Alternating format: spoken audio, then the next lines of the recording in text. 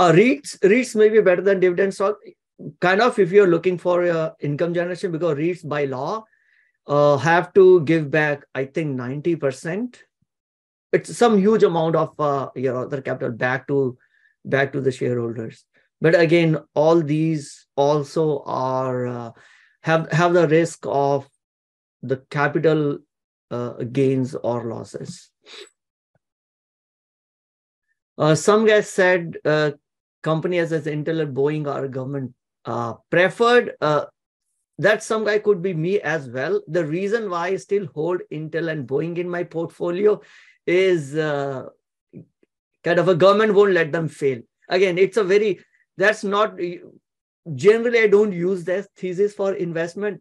So Sam, I don't know if you're referring to me or someone else, but the reason I still hold Boeing is there are only two companies in the world which makes airplanes. Of course, China is now starting to do that as well. China recently had their first commercial airplane flight. But again, when it comes to the Western world, it's only Boeing and Airbus. So the thesis I'm still holding Boeing is, come on, it's a strategic asset for US government. It will not let it fail. Intel, kind of a same thesis is what I started with, but with TSMC also putting plants in US, that thesis has been a little bit shaken. But after the CEO change on Intel, I'm like, okay, let's give this new guy, Pat Gelsinger, a few years, minimum 5 years, because the whole capital expenditure plan of setting up a new fab, these things are not easy. When it comes to semiconductor, the gestation period and our patience period has to be really, really long. These things move slow. These things, don't expect a quick returns from when it comes to semi. That's why we'll see semis are very cyclical business. Semi stocks are very cyclical. The business is, I think, is evergreen. We'll always need semis, but the stock of semi generally stays cyclical. When there is a hype, everyone piles into it. And when the companies, let's say start to put a new fab plant, start to do some capital expenditure, that will take a few years to bear fruits. And then we'll see, that initial enthusiasm will die down and the stocks will go down. But I'm still overall bullish on semi. Yeah, so I do hold Intel very small position. And again, my thesis was we'll need a local player for fabrication. But over the last 1 year, I see TSMC also putting up a plant here. So we'll see how these two compete against each other. Also, Intel opening up their own fab plants and become a contract manufacturing, which is very unlike of Intel. But I like that step because, hey, they are moving towards, rather than tied up with their own process or with their own chips, they're also will be working and creating chips for other companies as well. Did I miss any questions? BA, too big to fail, passengers be damned. Unfortunately, that's true. Same is the case with the banks also, right? Too big to fail. Investors or savers or common people be damned. Who cares? That is why we have to care for ourselves. How to look for unusual option activity. So I think there are some services who provide this information. Ross, I have not looked at that. I know in whole 2020 or 2021, CNBC used to, there used to be some host on CNBC, those brothers, Nigerian brothers. I don't see them now, but during the whole, retail phenomena during 2020, and so they do used to talk about unusual options activity. And again, if you are full time on doing trading, probably will work out. That never worked out for me.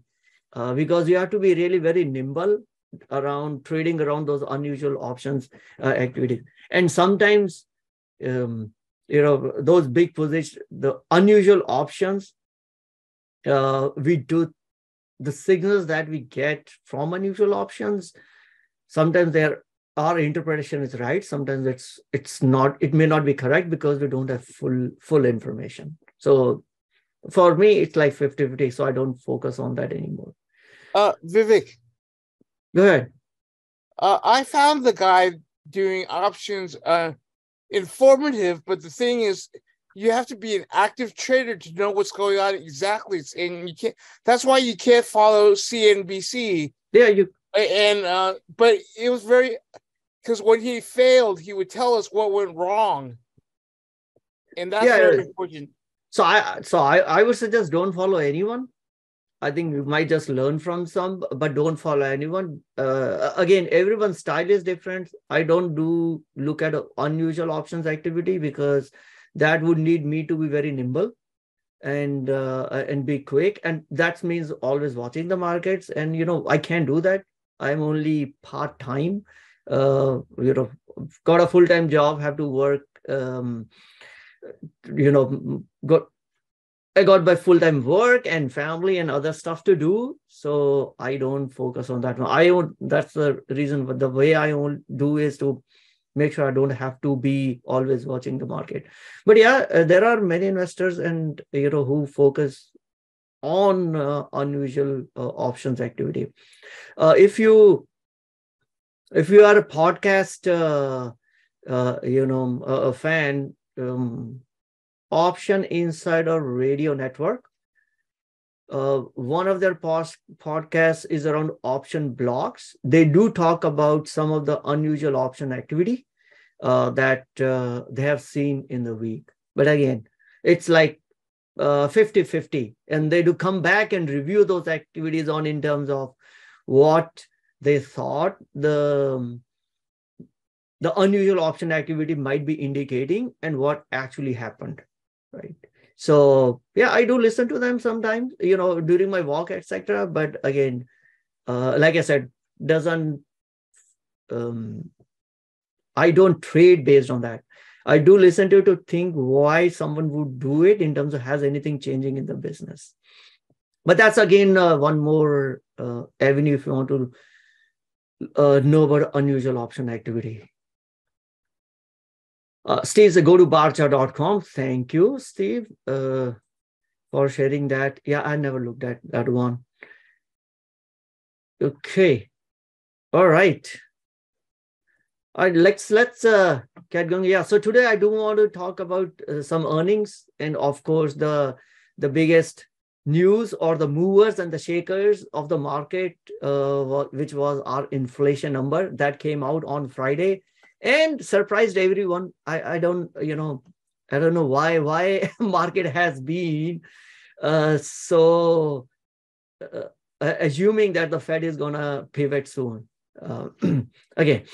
One other thing I want to do is to also get in the details of fear and greed index. This is the index that we look at almost every week. We look at this index, but I never gotten into the detail or shared in terms of how this index is calculated.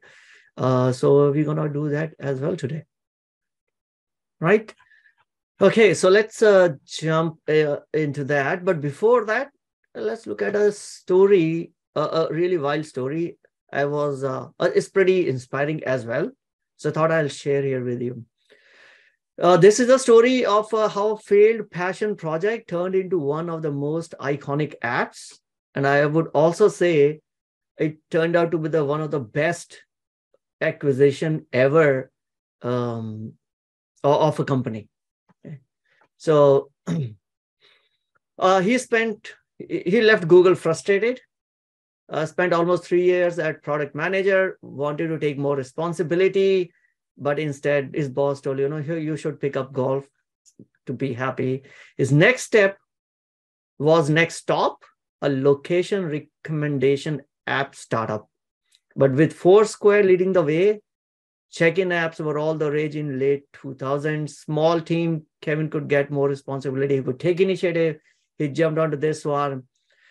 Year of honing his coding skills, he decided to create a checkup app of its own. All right, maybe you're getting a hint of which app I'm talking about, which became wildly successful. But let's continue on this one. A hostel in Mexico seemed like the right place to pursue the terrible idea. So he packed his flip-flops, bought 2 tickets out of California for himself and for his girlfriend. And the second ticket became the best investment Kevin Systrom ever made. Okay, now I given up the name, so probably you know. So he got his girlfriend's ticket as well. You should probably add filters. So bourbon was his first grown-up brainchild. Sounded good on paper.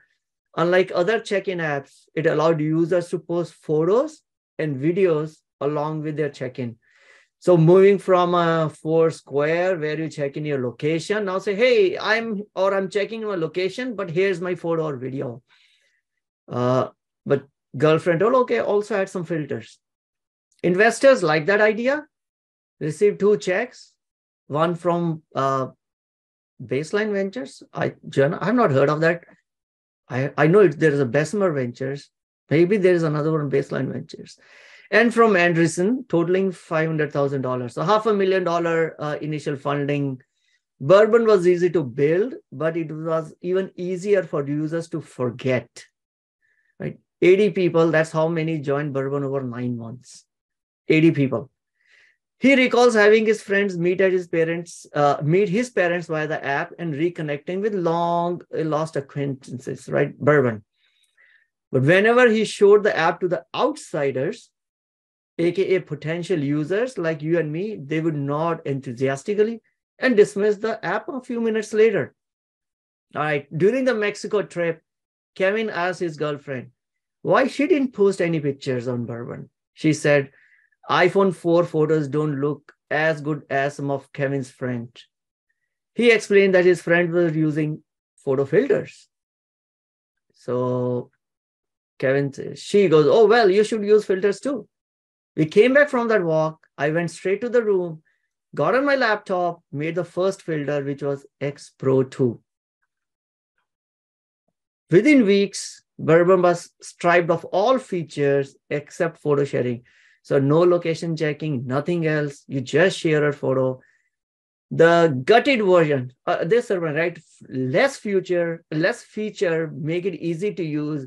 Gutted down version was downloaded 25,000 times. Whereas Bourbon had 90 or 80 users in 9 months after making easy 25,000 on day one. What do you call an app that sends instant camera shots at the speed of a telegram? That became Instagram. So that's the story of pretty inspiring story around Instagram. And then we all know this got bought over by Facebook at $1 billion. And if you now look at the overall worth of Instagram, it's tens of billions of dollars, if not hundreds of billions of dollars, to the overall Facebook valuation, right? But this is along with the YouTube acquisition by Alphabet, Google. Instagram is hailed as one of the best acquisition ever in the history of M&A. But that's how it started. And that's what it says. He took his girlfriend's advice to add filters to the application, remove everything else, and it just worked. So oftentimes the first things you build won't work, but if you focus on what your users find valuable, laser focus on that, and listen to your girlfriend, you can also strike gold. That's a valuable lesson. So pretty wild story of how Instagram. I didn't know about it. I just read it on Twitter. So I thought I'll share. Another wild story is what's happening in Bay Area. Ramesh has question: did he marry her, or I don't know. I haven't done that investigation. And the moral of the story, like Ross says, behind every successful idea is a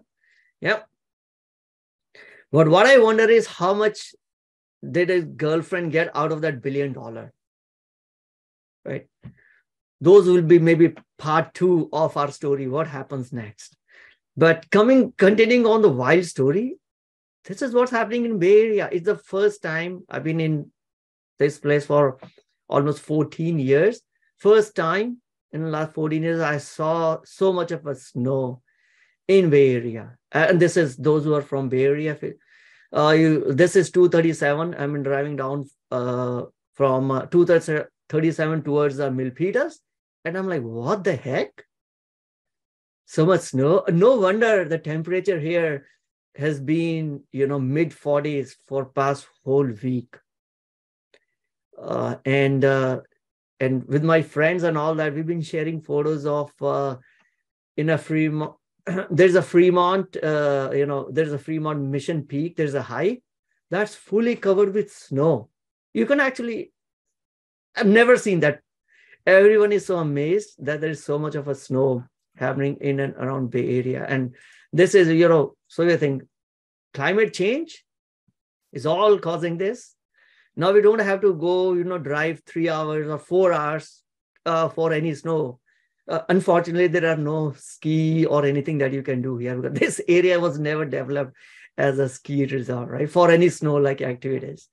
But there are some trails on which now you'll find snow. That's another wild one. Everyone was surprised. Yeah, looks like Colorado. Cool.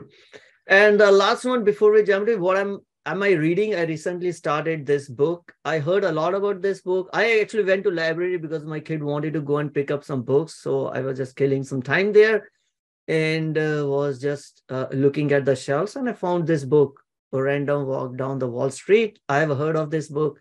If any one of you have read it already, do let me know. But this is what I just started. I'm like just 10 pages into this book. So we'll share, a good book, but there is nothing random on Wall Street. Or maybe it used to be random. And that is why, again, I am still a little, at some part of a portion of my mind still says that markets are still random. The move in the stock is not connected. I mean, the whole idea of it being random is the next move is not, the outcome of your next step is not related to the outcome of a previous step, right? So what happens to the stock, let's say tomorrow's movement is unrelated to this. I know some people subscribe to it, some people do not, especially if you are focused on technical charting, then yes, there are patterns, it's not random. But if you are those purists, then the markets are random. Yeah. Steve, exactly nothing random on Wall Street, all manipulated by a few. Especially with the topic of today's beat. Agreed. Well, let's see. So maybe should I pick some other book? I mean, I had heard about this book, so I thought, okay, let me read this one. Ramesh says, and in Michigan, ski and snow shoveling business are suffering. Maybe we got some Michigan snow over here. All right. So at a macro level, what did we see? Triple whammy this end of the week. First of all, hotter than expected inflation. Inflation month over month rose 0.6%. Also, the December figure was revised. This is fun. I think we talked about December figure in a previous session. And at that point of a time, when we discussed it in the last session, and I was surprised that why this is not in news, that the inflation figure has been revised up by 0.1%. I think market was too much drinking its own Kool-Aid, just ignored everything else. But this week, when the market fell down, then you start to see, December figures was also revised. Anyway, the December figures were revised from 4.6 to 4.7%. So inflation is not cooling down. That's one. Second is the personal spending. Consumer spending rose a solid 1.8% in January. Consumers are still spending, right? We don't see any decrease in it. This is the biggest increase in nearly 2 years, right? Well above the expectation. And not only this, even the sentiment, which is UMich sentiment, the consumer survey sentiment, the expectations were all in Feb were also revised higher. So inflation came higher. The expectations, consumers feeling about the economy is higher, and also consumer is spending. It's showing through its pocket. So the spending was also up at 1.8%. In the sign of solid household balance sheets, sales of new single-family homes also reached their highest level since March 2022.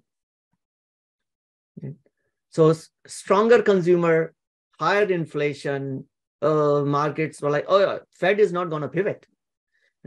So in the start of a year, when the Fed did 25 basis points, I don't know for whatever reason, in the press conference, for whatever reason, markets started assuming that Fed is going to be, dovish. I'm like, there was nothing that they said that they're going to be dovish soon. So now we're realizing, maybe Fed won't pivot. Rather, we are looking to have a higher terminal inflation rate, almost close to 6%. And now the market is the percent, the probability of a 50 basis points hike, is higher, and that moved up from 25 to 50 basis points. So any of these is not good for stocks, and that's what we saw maybe on Thursday and Friday. I don't know which day was it. Maybe on both the days, markets were really, really weak. We gave up, a lot of gains. I think I do have some numbers. It ended up in red on Friday. Majority of those things were red. This is S&P 500. And not just the market, even the crypto market. Again, these are risk on stuff. Also ended up red if you look at 7 days. Bitcoin down almost 6.5%. Ethereum at 6%.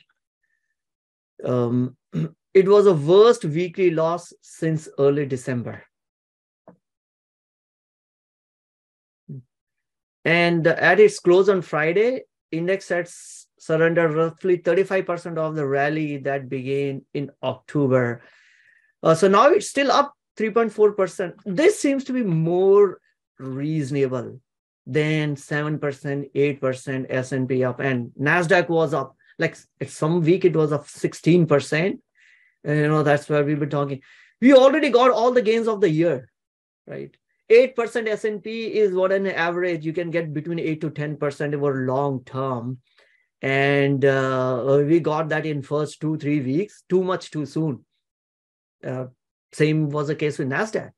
So I'm not surprised to see all these coming down. Dow Jones actually ended negative for the year, but all these were down from a previous week. But I think still NASDAQ up almost 9% in 7 weeks. Still on the higher side. I think from the way the earnings have moved, I think they're still on the higher side. But right now, the markets are moving. They're forgetting anything about earnings or whatever. Right now, all what's moving the market is Fed is gonna cut the interest rate, or when Fed will stop increasing the interest rate as a first point, and then when they will start to cut down the interest rates. That's all is driving at a macro level. That's what driving the big changes in the market. I see, Steve, now you can read a book by asking ChatGPT, what are the key points in random walk down the Wall Street?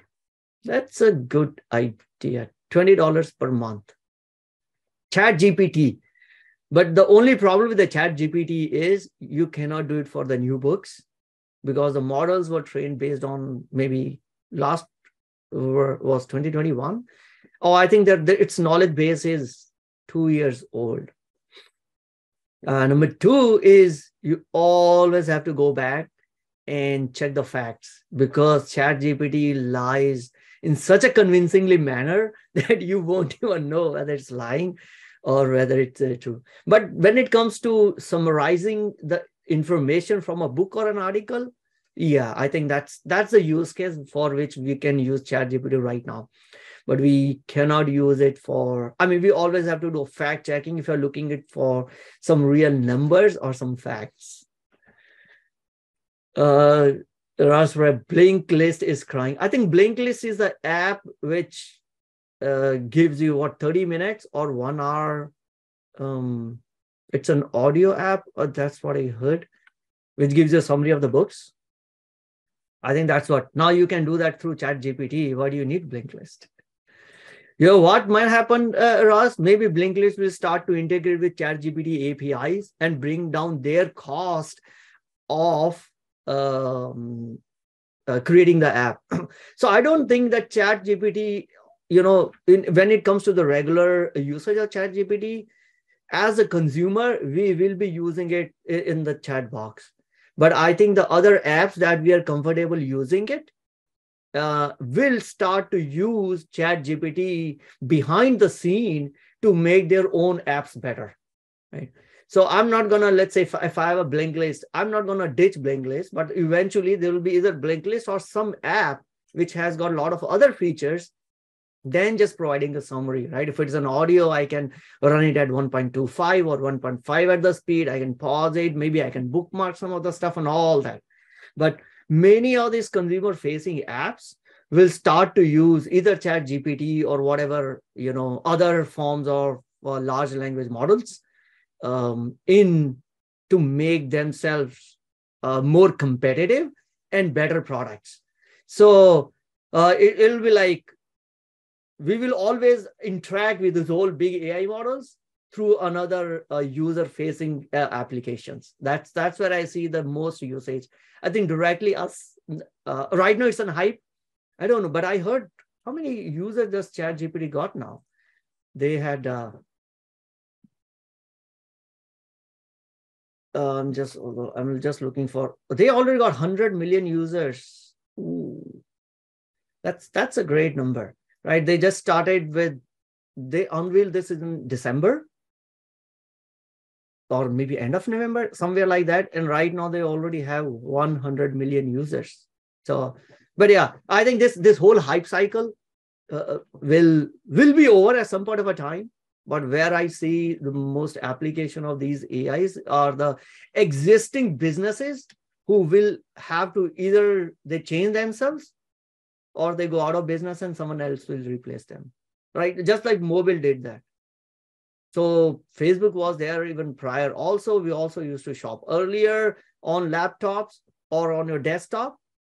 And, the same companies just use the new technology to become more efficient, give better user experience, became mobile friendly, and the growth is, that showed up in their business growth. Same, I think this tech will get embedded into the existing products that we are already using.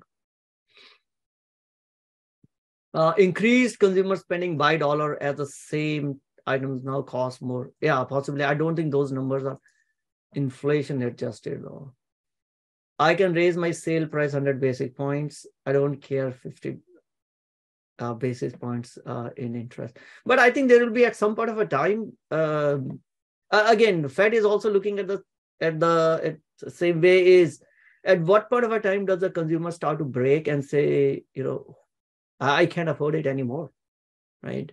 So right now the job market is still strong. So I think first of all, we need to see, and I read about some stats saying we need to have around 1 million or to 2 million job losses if we want to get the inflation, to get inflation under control.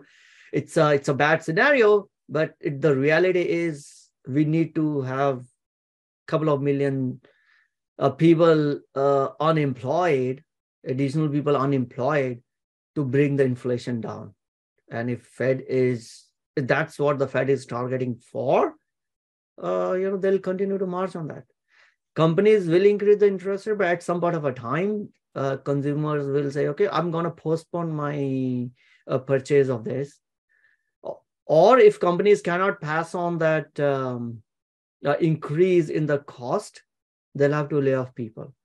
So in either case, the whole idea is the consumption or the demand of the goods will go down, and then inflation will come down. But we'll see.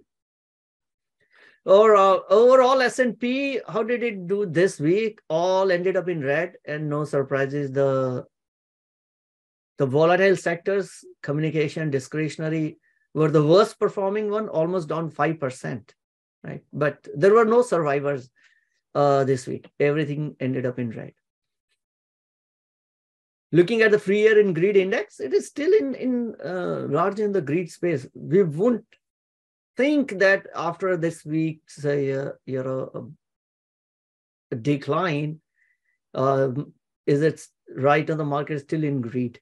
And that's where I thought maybe let's dig a little deeper to understand how is this fear and greed calculated. So so this has been in decline over last few weeks, but still above, I guess, 55, which is where the 50 to 60 is a neutral, and then gets into the greed. So what is this fear and greed index, right? It's a way to gauge stock market movements and whether stocks are fairly priced. It's based on a logic that excessive fear tends to drive down share prices. Too much greed tends to have opposite effect. How is it calculated? It's a compilation of 7 different indicators. So it's not based on one, but 7 different indicators. We'll go through that, look at that, below in terms of how they calculate. And also it is used to gauge the mood of the market. Many investors are emotional and reactionary, and these sentiment indicators can alert investors to their own emotions and biases. Right? So first one is market momentum. It is useful to look at stock market levels compared to where they have been over past few months. When S&P is above moving or rolling average of the prior 125 days, it's a sign of positive momentum. If it is lower than that, it's then the investors are getting skittish, right? So that's one. Second is the stock price strength. So this one currently shows it's a neutral. Overall at a S&P side, it's a neutral. Now stock price strength, a few big stocks can skew the returns for the market. We all know about it very clearly because the big ones, especially the S&P 5, this is based on S&P 500, and it is skewed because it market weighted, it is skewed towards the bigger stocks. It is important to know how many stocks are doing well versus those that are struggling. This one shows the NYSE, not S&P. This shows the number of stock in NYSE at 52 weeks highs compared to those as 52 weeks lows. While there are many more highs than lows, that is a bullish signal and signals greed. Third one is a breadth. Stock market is made of thousands of stocks. Any given day, investors are actually buying and selling them. So this looks at the amount or the volume of shares on NYSE that are rising compared to the shares that are falling. Fourth is a put and call options, right? So this is the one which I have heard many times, using it, looking at the put and call volume to get an idea of where the market may be moving. But this overall fear and greed index is actually looks at many other parameters. Put and call is one of them. Right? So puts are options to sell when the calls are options to buy. That's fine. When ratio of puts to call is rising, then we assume that there is more uncertainty in the markets. People want to buy more protection, might be more bearish if it is more than one. If it is less than one, then it means, hey, it's a bullish signal.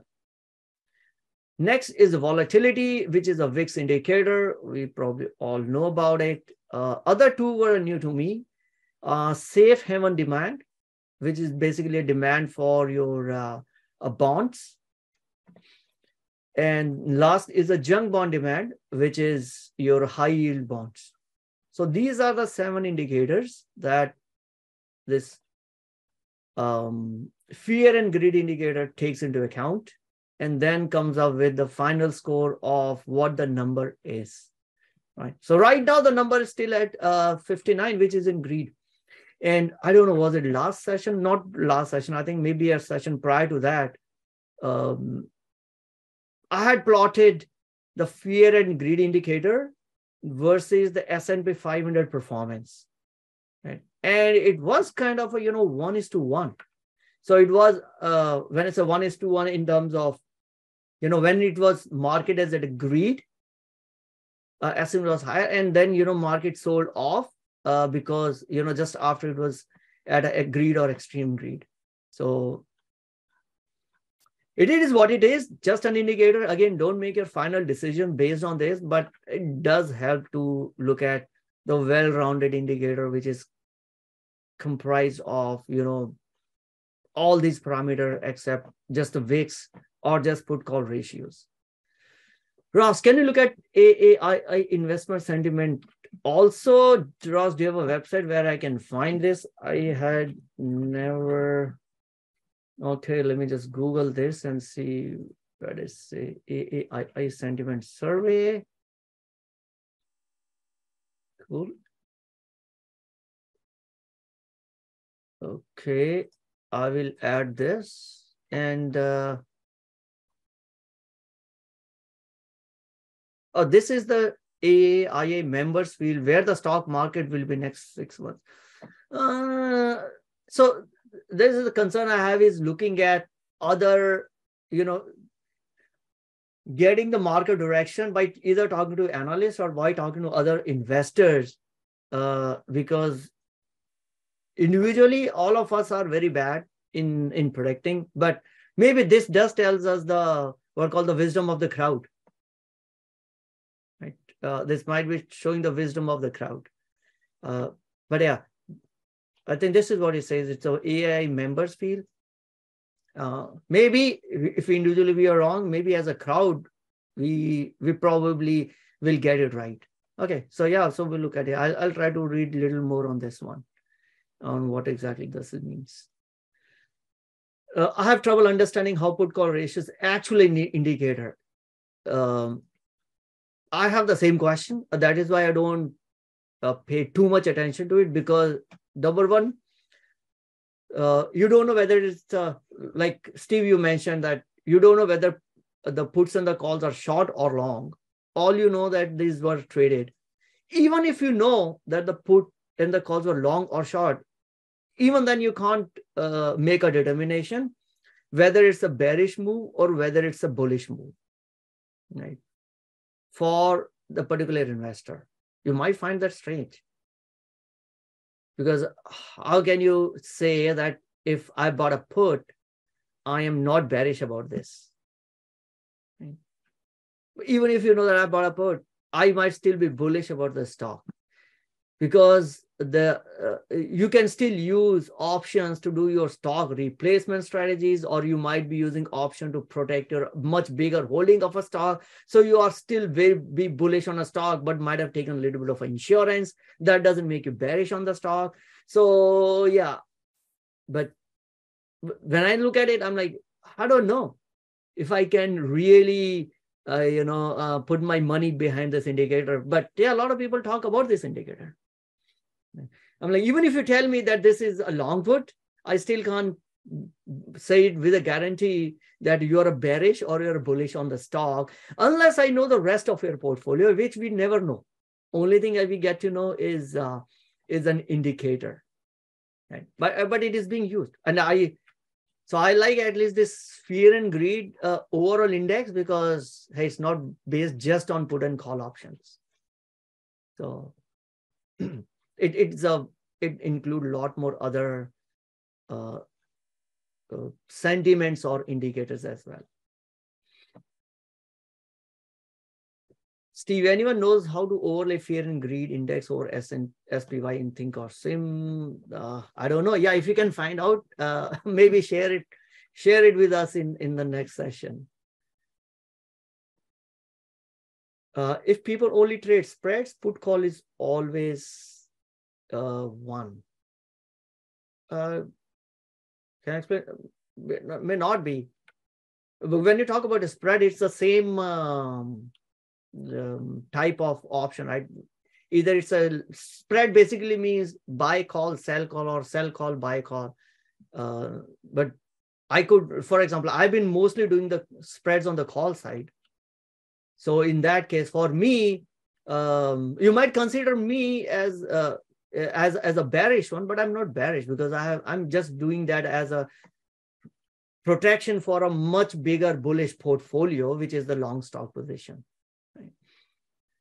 Yeah, it's not a good indicator. So coming to my own, again, in terms of transparency and disclosure, I bought a little bit of EEM. And when I say these are the long stock position change in the active portfolio, not in the, I mean, these are not the ones on the retirement side, but on the active portfolio where I trade options actively, bought a little bit of a EEM.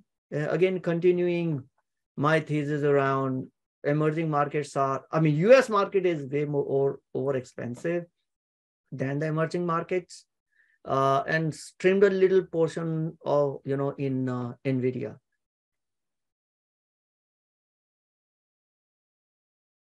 So let's now look at, now we are what, almost 50 minutes. We have an hour to go. We can look at some charts, then we can jump on to earnings. Not sure if you have anything else.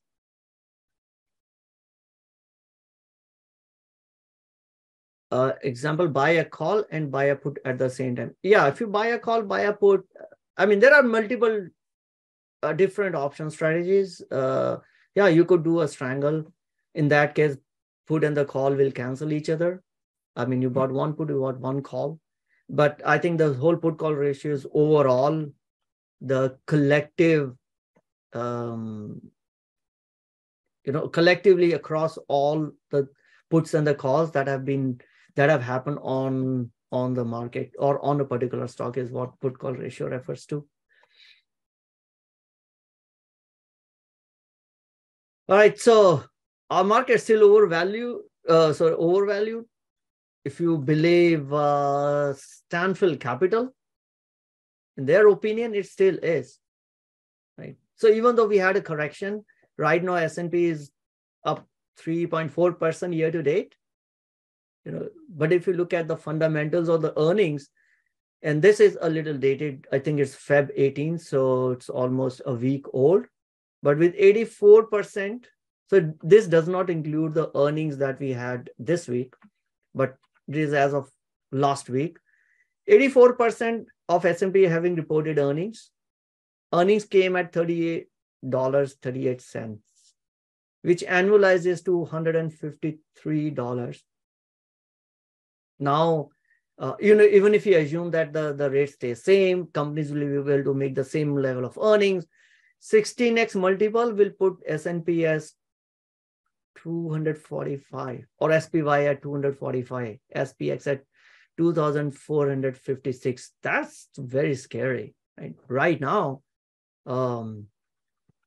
we are at 390, right? Or close to 390, 396. From a 396, if you really look at the earnings with a 16x multiple, we're looking at 2,500. Okay, let's look at maybe trailing 12 months, right? And do that multiple, still 275. So that is still almost 30% down from where the market is currently is. If you prefer operating earnings, not the GAAP earnings, which is net income, the Q4 is coming at almost 50, means 198 annualized. TTM is 196. 15x multiple on operating earnings still brings the S&P to 15x multiples put the S&P at 298, almost 100 units less than where 1,000 points less than where it currently is. And 16x multiple is 318. So this is where 318 or 320 is what Mike Wilson, the Morgan Stanley's analyst, has been talking about. And he has been, again, one of the analysts who has been very bearish.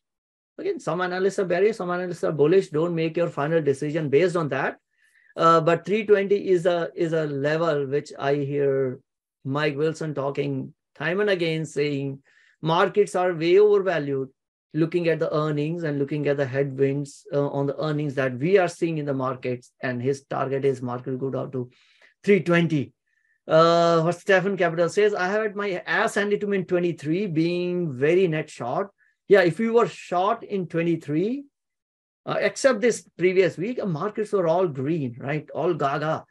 But I'm as convinced as ever that market is hanging in midair over the cliff and about to take a giant plunge as liquidity again reverses. And 5% risk-free in 6-month T-bill makes cash as an asset class. I 100% agree to this. As an individual investor, I myself have been stashing all the extra cash into T-bills. I mean, at least you have a guarantee of 5%. So on an average, when the SPY will give you 8 to 10%, but with the risk, here you have a 5% guaranteed, no risk. I'm assuming US government is not going to default. We'll have a much bigger problem if that happens. We won't be talking about stocks. But yeah, you can easily make it 5%, close to 5%.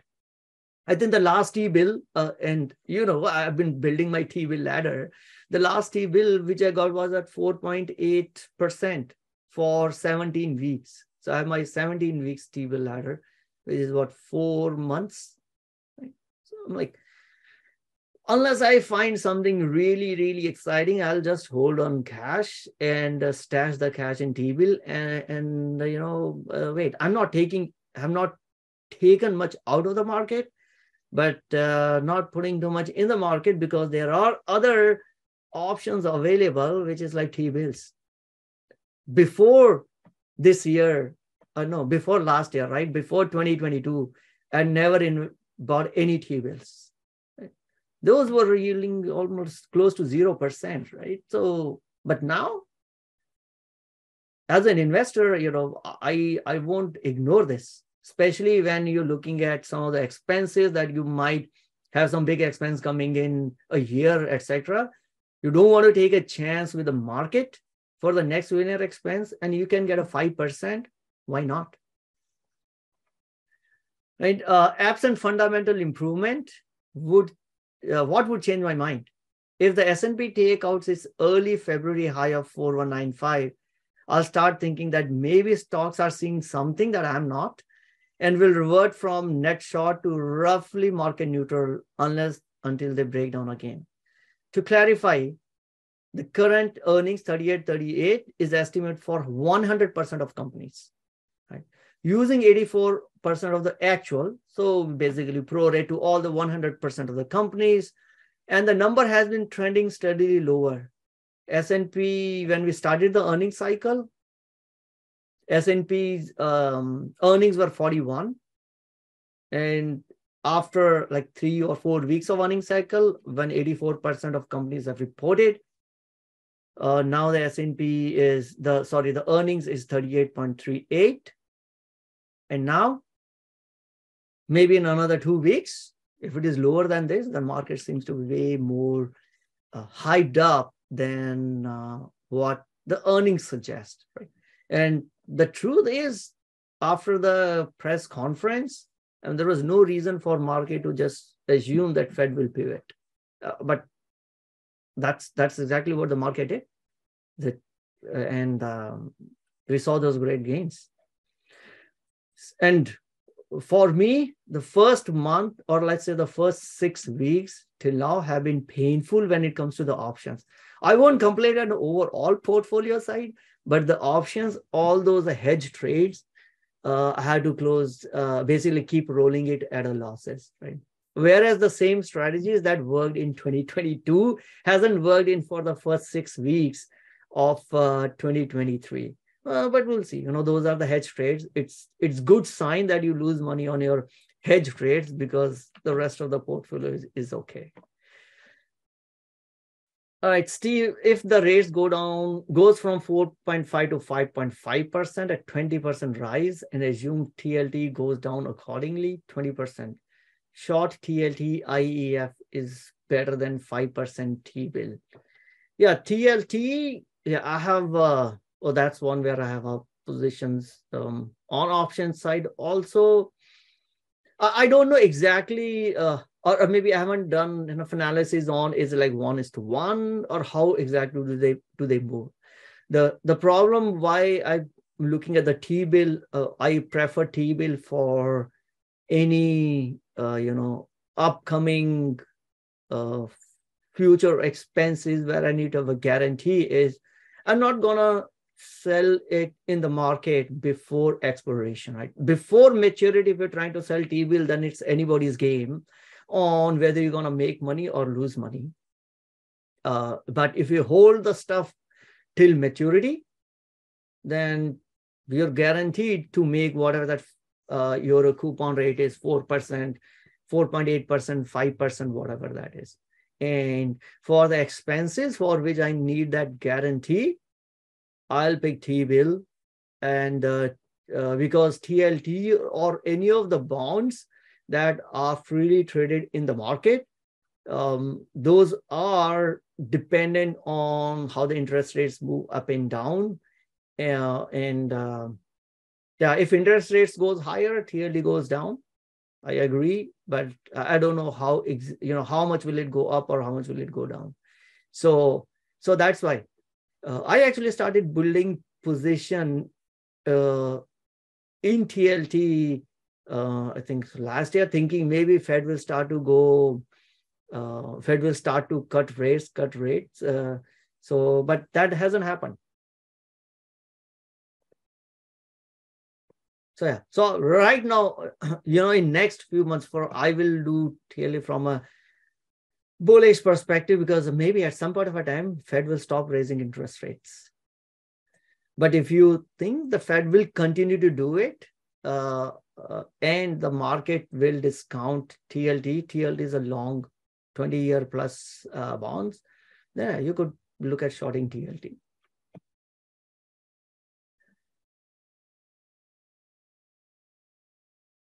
All right. The TLT would have taught a great lesson to any investors, any bond investors who were told that buy bonds because bonds don't lose value. Those are the protection against the stock. Nothing was farther than truth. In whole of 2022, stock lost value as well as bonds horribly lost value, right? So it was somewhat of a time, I think in 2020, why not here? Let's go back and look at high was 2020, mid of 2020, it was $170. It started 2022 with near 150 TLT, and stock got decimated by 25% in 2022, and bonds as well. So big surprise on how these bonds would behave in the market. Whole 60-40 portfolio. We talked about earlier also, those all investors who were holding the mix of stocks and the bonds thinking they cancel each other had a very nasty surprise. Didn't cancel each other. So that is why if I'm looking for some guaranteed return, I thought for my own personal money, I'll put it in a T-bill and won't take it out before maturity. My point is that buy TLT now, as most people are doing, may not be a good idea. Doing the opposite is likely making gains. Yeah, I mean, if Fed will continue to raise the interest rates, then this will go down. I mean, that's the rates and the bond prices move inversely.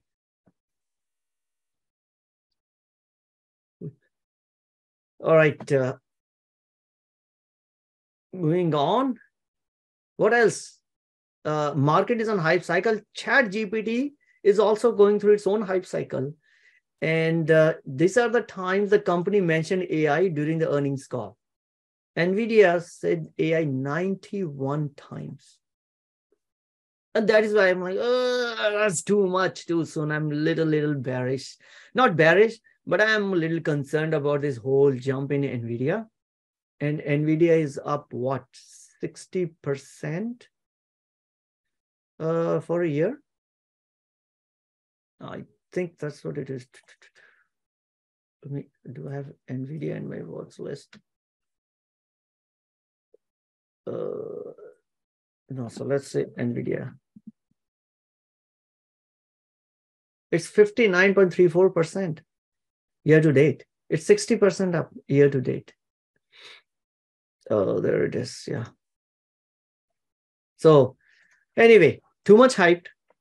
Google said 68 times, Microsoft 46 times.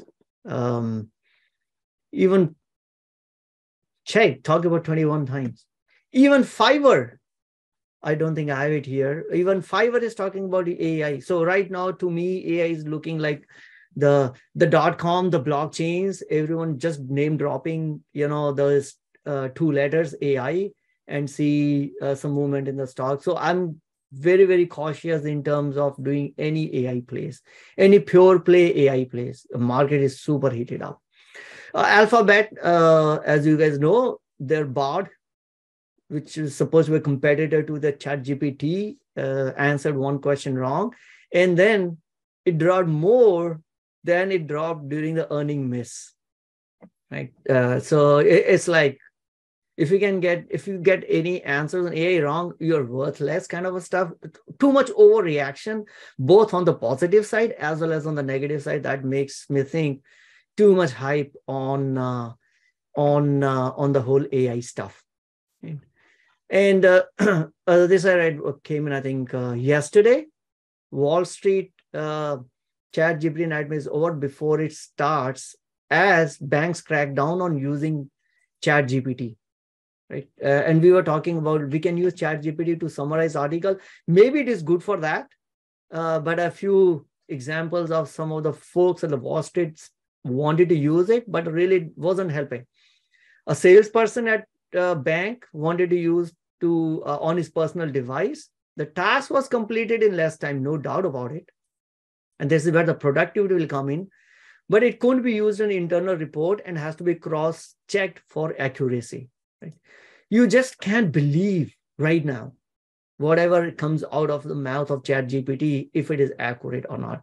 Because factually, I mean, it's been fun, and you can see a lot of Twitter posts around how inaccurate some of the information put forth by ChatGPT has been. And the most interesting one, and I forgot the name, and I don't have that tweet, I'm sorry, but it's I haven't heard that person's name, but looks like he's a famous person. And his own record, which ChatGPT threw about him, was completely wrong. And I think he also called him like that he's dead by now, some kind of a stuff. And then people was commenting on it. It was complete. His accomplishments were wrong. I think he founded 3 or 4 companies. One of them, ChatGPT got correct, and all others were wrong. All those were incorrect. So still way more. I mean, I'm bullish about this tech as a whole, but not right now. It's like, yeah, internet, it took time for Google to become accurate. Or let me put it this way. Before Google, we had Ask Jeeves, we had Lycos. Now I'm talking, some of you may not, depending on what generation you belong to, these may be a foreign words for you. You may not have heard these words. Lycos and AskJeeves. ChatGPT looks to be a reincarnation of AskJeeves, right? But so an oil trader used ChatGPT and the information was out of date and had to be fixed. Stock trader in Taipei used it to compile key takeaways. Still, he made his decision based on his own notes. Bond trader, China wrote routine reports and policy analysis using AI, but she spent a lot of time, doing fact checking. And some of the results were disastrously flawed, and then they just couldn't use it. So I guess this will be real, no doubt. It's going to be a real deal, but I guess it's a few years down the line, not right now. But the stocks have been moving based on as if it's going to change the world tomorrow. It'll take a long time. I see a link. Russ says Reuters AI created images lose copyright tests. Okay. Yeah. So there have been, I think there are two companies, Stable Diffusion and DALI 3. Both of these, DALI 3 is again from the OpenAI, which also had this ChatGPT 3. I think Stable Diffusion is a different one, but they all got sued because they were feeding the copyrighted images in training these AI models. And worst come worst, even they did check, they should have at least removed the watermarked images. It was so blatant use of copyrighted images that even the watermarked images were used by, I don't know, was it a Stable Diffusion? So Getty has sued them. And I don't know, was it Stable Diffusion or someone else, whichever one of these, they had used watermarked images to train the models. And, now they are getting sued. So there's a lot of legality, we need to work through it. If ChatGPT has been trained by using an article that I wrote, and they're making money of it, no citation for me, no links for me, how am I going to make any money? So there's a lot more work yet to be done. And the eventual, again, it's a wild thought, right? The players that may benefit from this may not be the tech companies. Maybe the companies which have got a good content could be the winners out of this, right? Because now not just ChatGPT, but any company producing these big models, large language models, or which combine information from the whole internet to summarize it. If legally they have to pay money from where they collect the information, maybe those players could be the winners. Right? There's so much of uncertainty, and a lot more stuff still need to be, worked around on this one. And that's the reason why I believe OpenAI investors, the early investors, the VCs in OpenAI were okay to sell their company at a valuation of $20 billion. Right? If this is a world-changing technology, $20 billion is nothing. So why did they sell 49% of their stake to Microsoft at just $10 billion? Because they know that, hey, right now it's a hype, let's encash on it. And there's way more work, a lot more work still to be done to make it really, really usable. Right? So $20 billion, there are many companies which are junk companies are are valued more than $20 billion. So why did OpenAI sold themselves at such a low valuation? There has to be reason. They know a lot more than we do in terms of where this tech is in their maturity cycle. Yeah, but here, this one is the real deal, which I came across this week, is Apple makes progress on no-prick blood glucose tracking, and probably that will be embedded into its watch. Right? Now, I never knew about this one. I don't think market ever talked about Apple working on this tech. But this is a moonshot style project. It's been happening since Steve Jobs. So it's nothing new. But right now, this week, they hit a major milestone in, be able to tell your blood glucose monitor without going through the process of, sucking the blood out. That's what, like the current, the other ones, there are other companies from Dexcom, and there are, I think, Abbott Labs. They have these devices which will help you to monitor your blood sugar. And when this news came out, they lost a few percentage, was shaven off their market cap as well. But again, this is measure the glucose without needing to prick the skin for a blood. So after hitting a major milestone recently, the company now believes it could eventually bring a glucose monitoring to the market. And this is a multi-billion-dollar industry. And the beauty about this Apple is this big $1 billion of industry will just become a small app in your watch. Right? Roughly 1 in 10 Americans have diabetes, and they rely on devices that poke their skin. Right? But what Apple is trying to do is using a chip tech called silicon photonics and a measurement process of optical absorption spectroscopy. So basically, it emits a laser of a wavelength below the skin where you have this interstitial fluid. Right now, how much of the light is reflected back will tell you what's the concentration of glucose in your blood. Right, and again, it has already taken them, like say, 12 years. They've been working on it.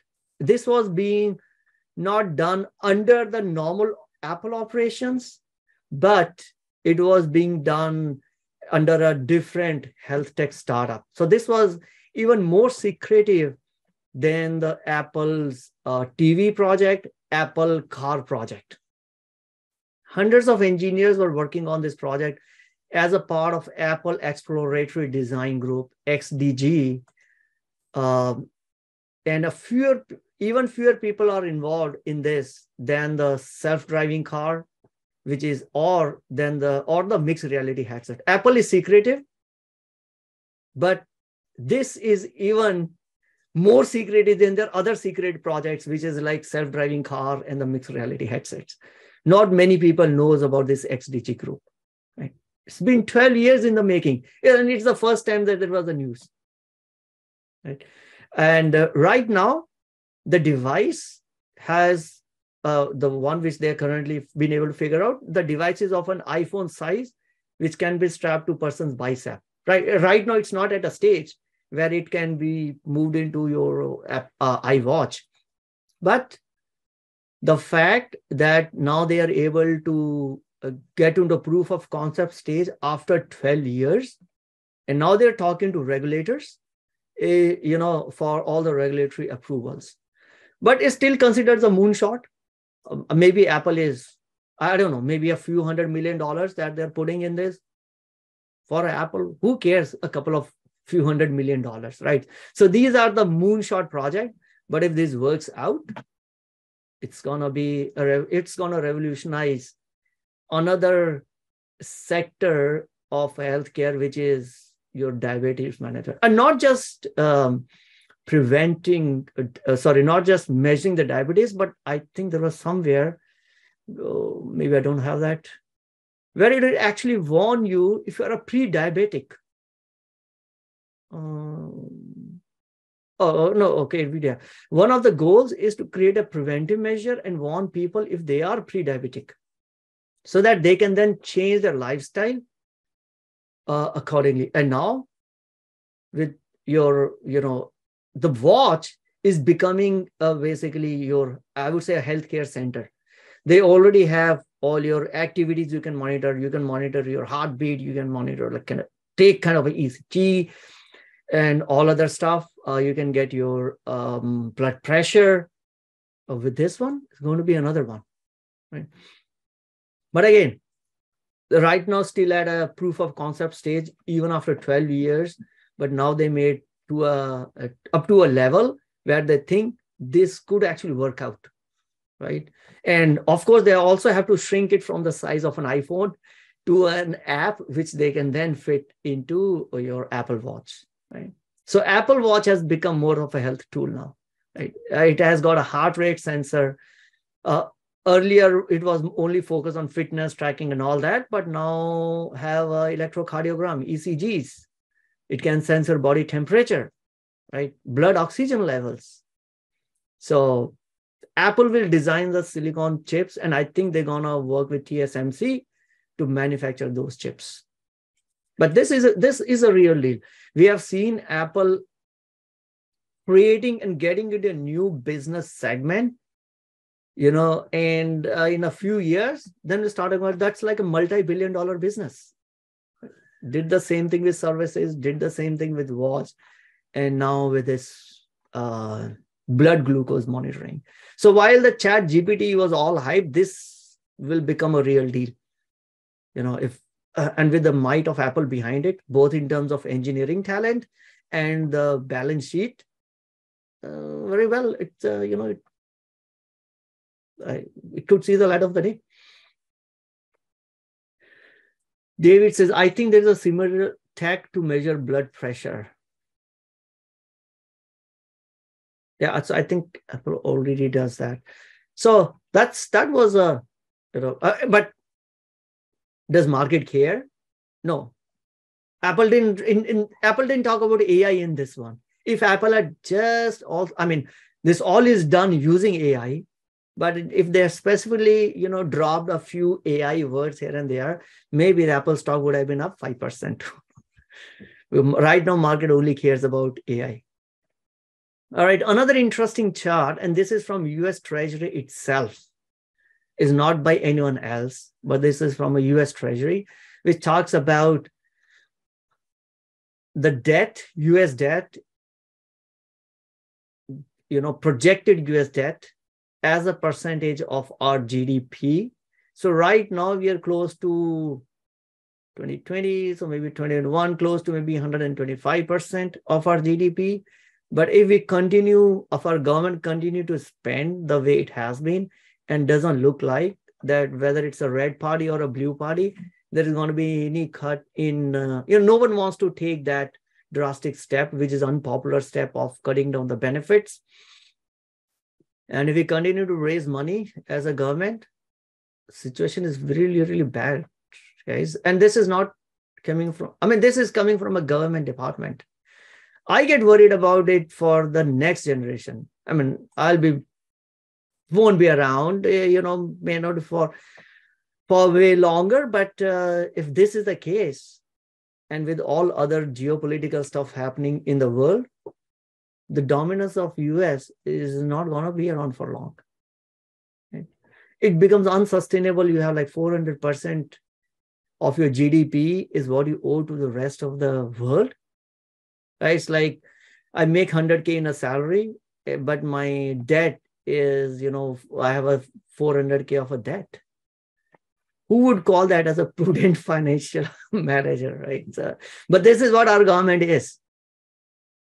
And this is a chart from US Treasury, which shows that our debt is going to be unsustainable unless we take a very, very drastic measure of cutting the benefits, or the only other option is increase the rates, taxes, right? So Roth IRAs, if you have a plated, maybe look at again, not a financial advice. I'm not a financial planner, but there are only two ways for government to make money. Only one way to make money, but two ways to sustain it is either to increase your revenue or reduce your cost. Reduce your cost means cutting down Social Security. No one's going to touch that. Cutting down some other benefits. No one is going to touch that. Every year we just come and talk about debt ceiling and keep raising it. That's become a joke. So the only other way for government to avoid this situation will be to raise taxes. Okay. No other way. Or maybe your Social Security, your withdrawal age will be moved up. Which country was it? France? or Germany. I think it was France, where they increased the retirement age by 2 years. There have been riots in France. Things will start to happen here as well. I mean, this is like BS, unsustainable. But it is what it is. This is our US government. Coming to US government, this is where Uncle Sam got and spent money in 2022. You know, so what surprises you the most in here? The thing that surprised me is this one. This versus this. That's why it makes sense to own business here. Corporates paid 0.42 trillion, whereas the individuals paid 2.6 trillion in income taxes.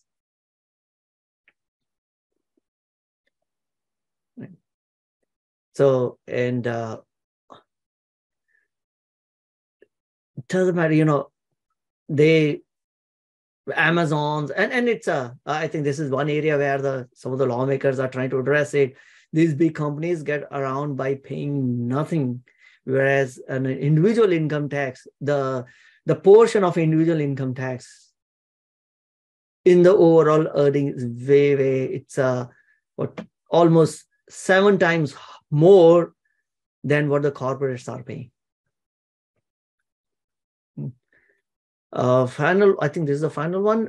You notice that Berkshire dumped the TSMC, which is very unlike of Berkshire. But if you're a Berkshire fan, gotta watch out, because this is not the first time I'm seeing Berkshire making the decision wherein you buy something and then you sell it off within a year. The TSMC happened even quicker, right? It only 3 months. After 3 months of buying TSMC, Berkshire actually unloaded most of their positions in TSMC, right? Which is very unlike of how Berkshire Hathaway was managed while Warren and Charlie were running the show. Not that they are not running the show right now, but the second lieutenants are making a lot more decisions. Again, we don't have the details, insider details of was this investing in TSMC, was that Todd and Ted decision? They got 2 more. Under Charlie and Warren, there are Todd Welcher. I know them, Todd and Ted.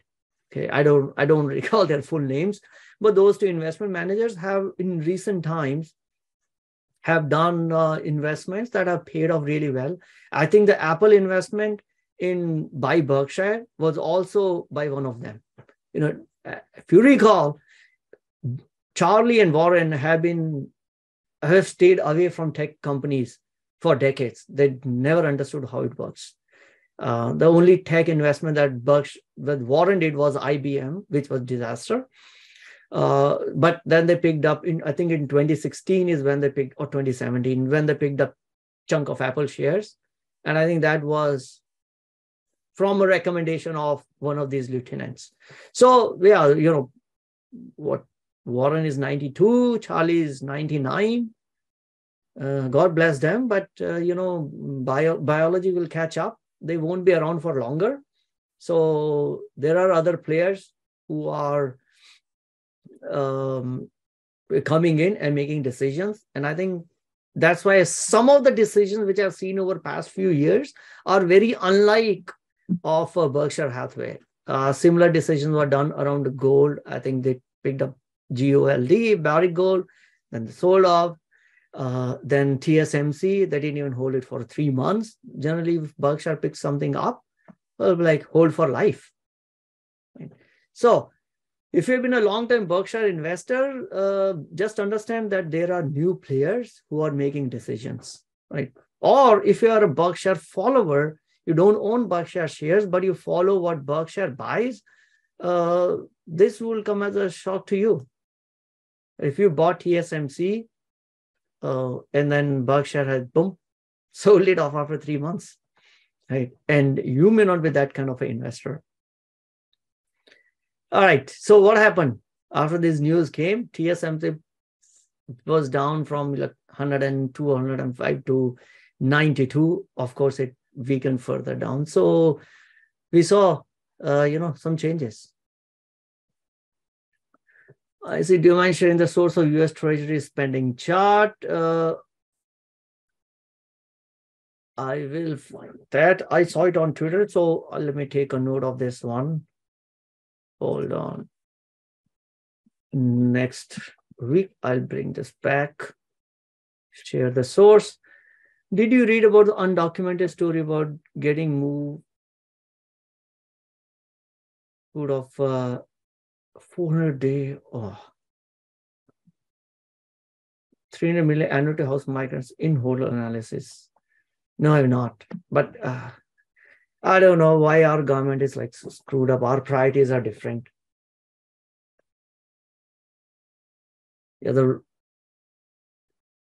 Sometimes I don't want to be political here, but some of the policies, like spend $300 million on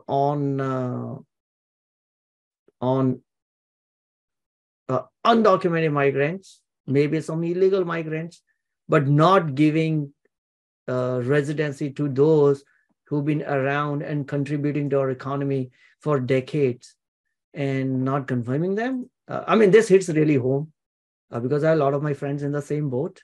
I was a little lucky. But I have some friends who've been here for 10, 12, 14 years with the with the sword of Damocles always hanging on their neck that they may never get their visa renewal and will have to go back. But here we are spending whatever, $300 million. I don't know. This is something this is one area where I am one policy which I'm very anti-democrat government. So I can't wrap my head around that. Why the college degree educated, tax paying, job creating individuals. Sorry, let me just sip some water.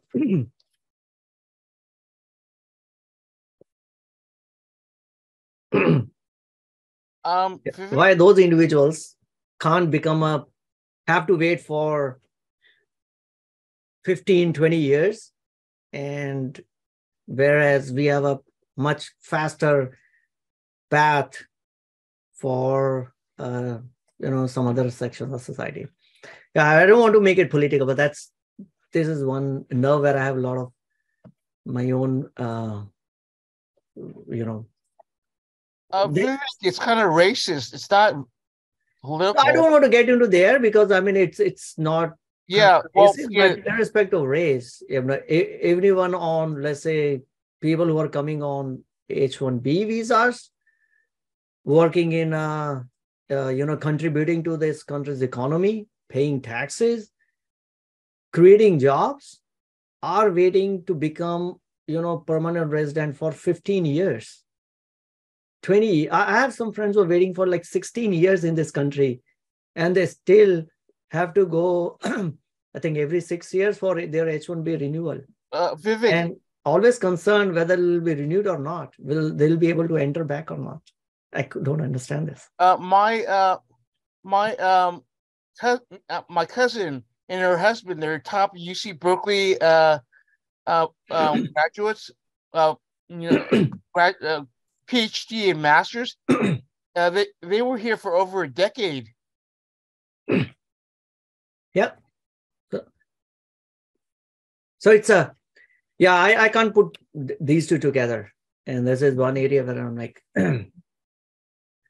I don't know. Just doesn't make sense to me. Maybe it is because it is more personal. I can identify with this problem, while others can't. I personally have been lucky because I came on a different visa, so I had a much quicker path. But way more educated people doing way more for this country are still struggling and not sure if they're going to stay here or not. Whereas we have $300 million or a lot more, to give a quicker path to citizenship to those who have come through an illegal route. And we jokingly do talk about, rather than doing a college degree and coming through on H-1B visa, you should have just crossed the border, man. There could have been a better, a faster way for you for citizenship for you. And again, these are like just jokes, but when we read these news, it's like, this is what the government is telling us.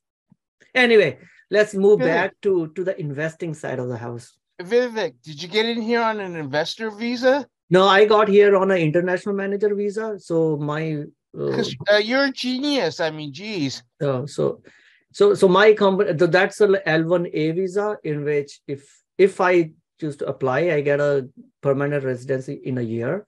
So I waited for 2-3 years in US to see if I want to settle down. My family was okay, and then I applied and I got my green card within a year. But if you come on H-1B, like many of my friends have been, they're waiting for 14 years, 15 years. And that's like ridiculous. They make way more money probably than I do, and have much better degrees than I do, and have contributed a lot more to this country. But Vivek, another thing, people go to church to get married. Oh yeah, I don't want to get into that one. And then some people will resort to these ideas of let's marry an American. That's a much faster way to citizenship. But anyway, let's get back to this. That was one, I would say, that article would touch a wrong nerve on my side, because I always have very heated discussion when trying, both my kids, they are all pro-Democrats. I'm like, all fine, but I don't understand this policy. And I have a heated discussion with my kids always on this one. I'm like, I've gone through the process. I see my friends going through the process. It doesn't make sense. Anyway, let's go through our process of analyzing the earnings. First, we're going to talk about Square. I should rename this to Block, because it's not Square anymore, right? Square is just one part of their business. So, all right. So I have 4 earnings for today.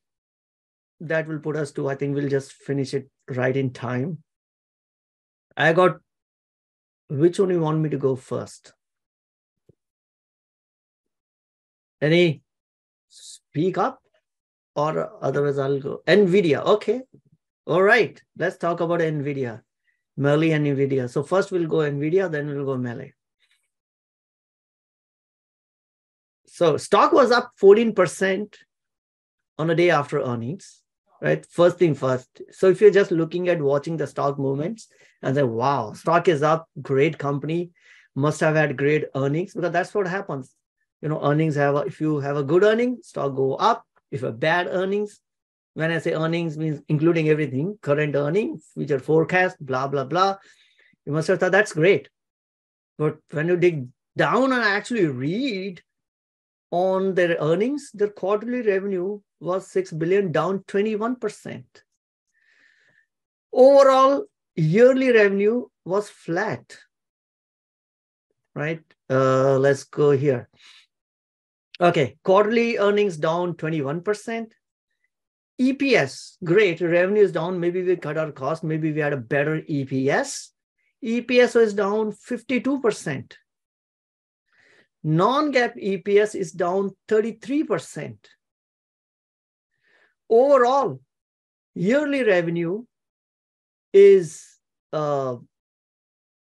was flat from a year ago. So year to year, no change from a revenue perspective. GAAP earnings is down 55%. I'm like, where does this 14% jump came from, right? When you look at the numbers, and I have a chart below, I'll go back up later. Where does the chart go? Where does the table go? And this is from their own press release, right? Everything that I look here is, how do we get the menu back?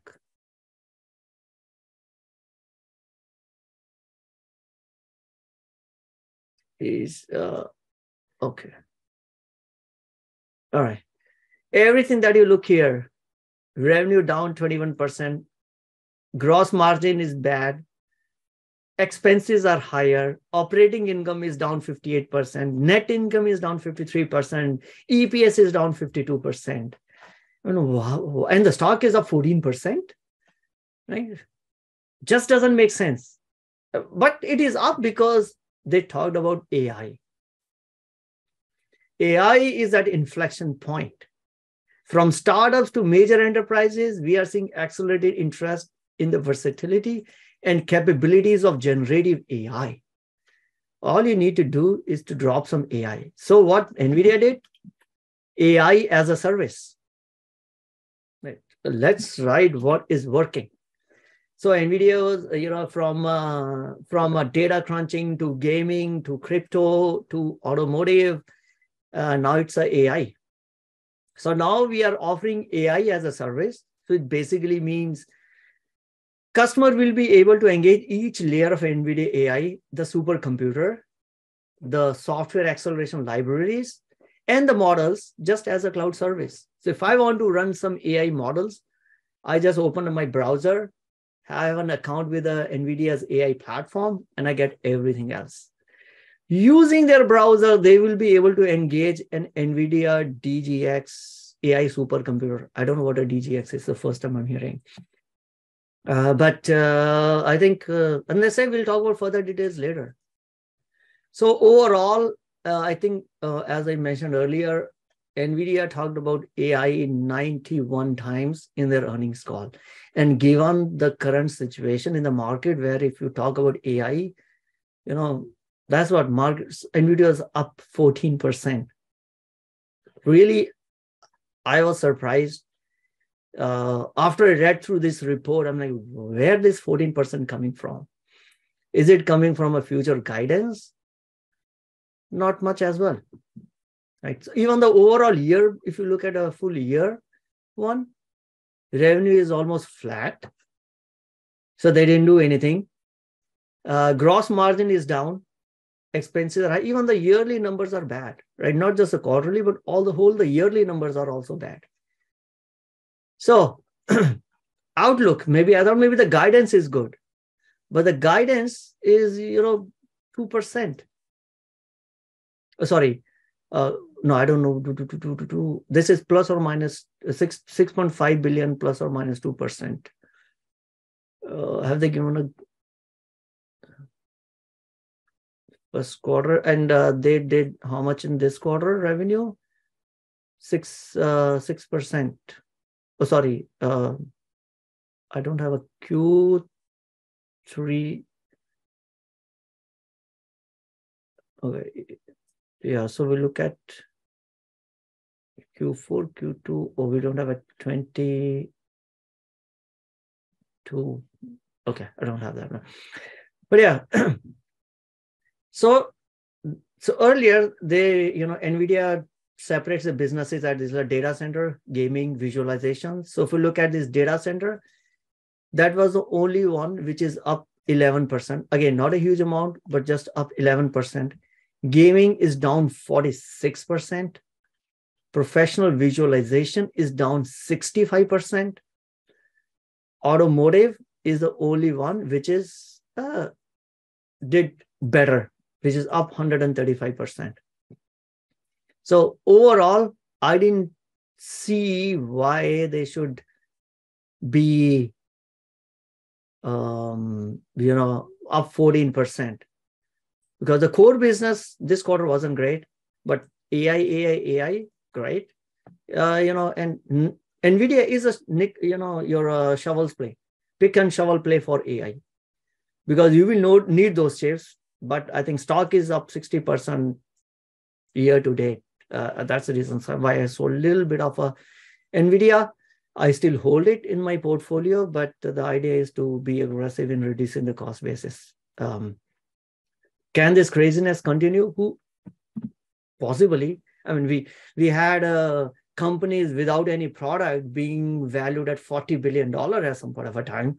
So the markets can be crazy, but I'm not rushing. If you're rushing in to buy Nvidia because after earnings are up 14%, just think about the overall business.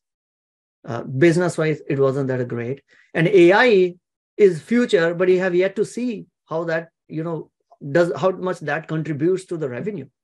They just announced the AI cloud. It's not that everyone is not going to jump onto NVIDIA's AI cloud and start making use of it. So, but I think to create a hype, talking about AI is good. So if you look at AI numbers, NVIDIA and AMD comparing, NVIDIA trades at 53 times the free cash flow, 48 times the EPS. AMD is like almost half of it. And again, I don't know about the AMD chips. How great are they for the AI workloads?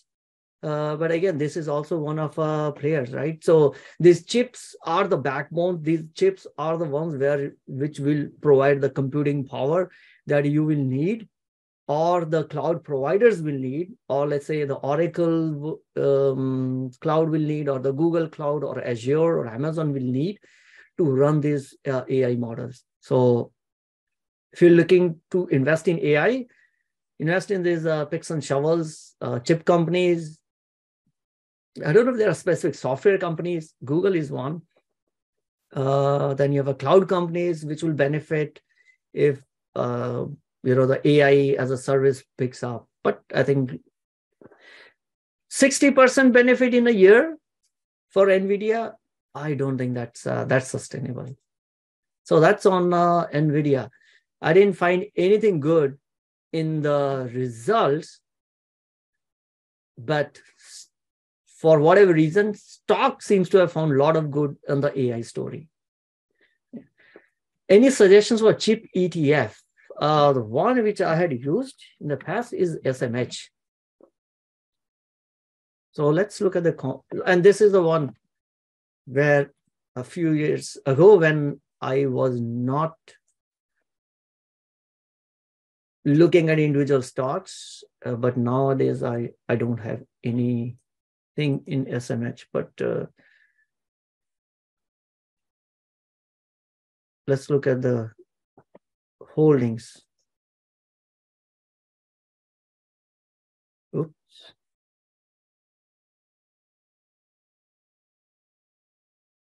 Where's SMH holdings? Top 10% holdings. Nvidia, ASML, Broadcom, Qualcomm, AMD, Texas. Yeah.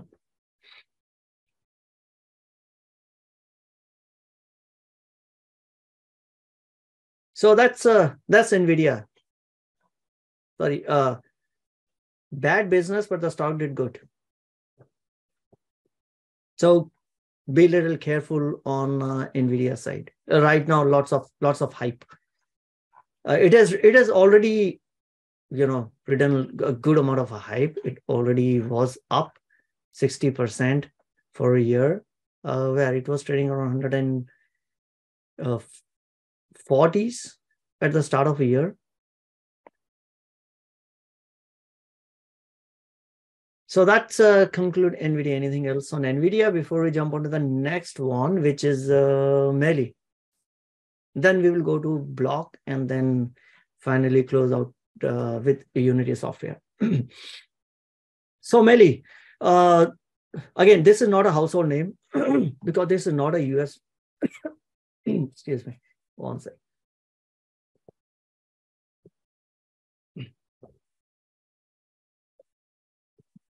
Mercado Libre, it's a South American based company. For those who are new and don't know about it, a quick primer on this one. It's got a e-commerce player like Amazon Marketplace, plus it has got its own payment systems like PayPal. Then it also got its own logistics, Mercado Envios, and then it's got a financial arm which is provide credits to the merchants and all that, Mercado Credito. So these are the four bigger businesses. The more it started with their e-commerce business, which is in you see this in yellow color, which is up. Gross merchandise volume is up 35%, right?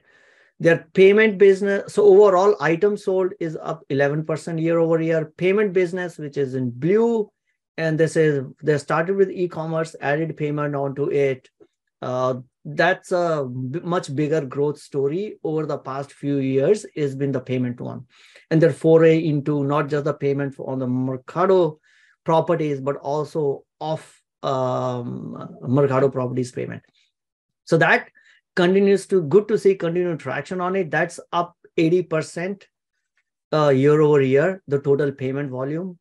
And it's more heartening to see is the off marketplace.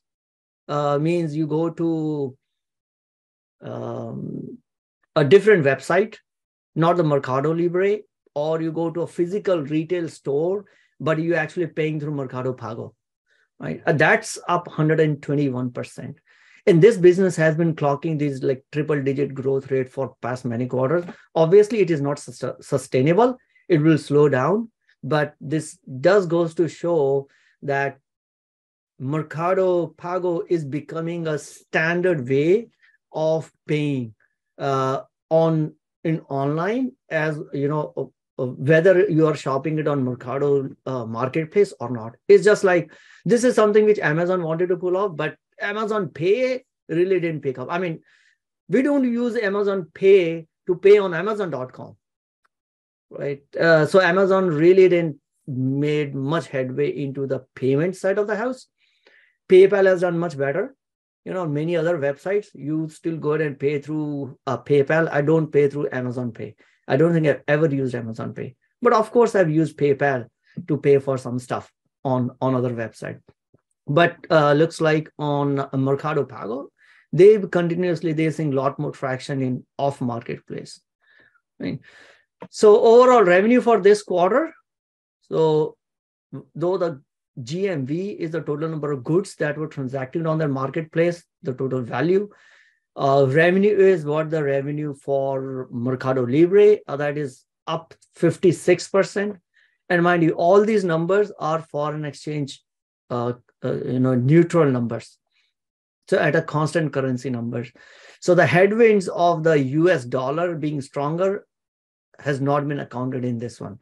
I'll have to find out what those numbers are though. But anyway, those are accounting numbers because it doesn't really reflect the true performance of the business or operational performance of the business. For that, then we have to take out the currency impact, which is what these numbers are. Okay, what else? The NVOs, which is their logistics business, that was up 417 basis points. A credit portfolio is 2.8 billion, up 68% year over year. And income from operations is 11.6%. So at a summary for a year, at a summary level for the full year, 100 billion in total payments volume is a run rate, $10 billion of revenue, 1 billion items shipped, and $1 billion of EBIT in 2022, all for the first time. So from a business side, this continues to chug along. I don't think anything which is,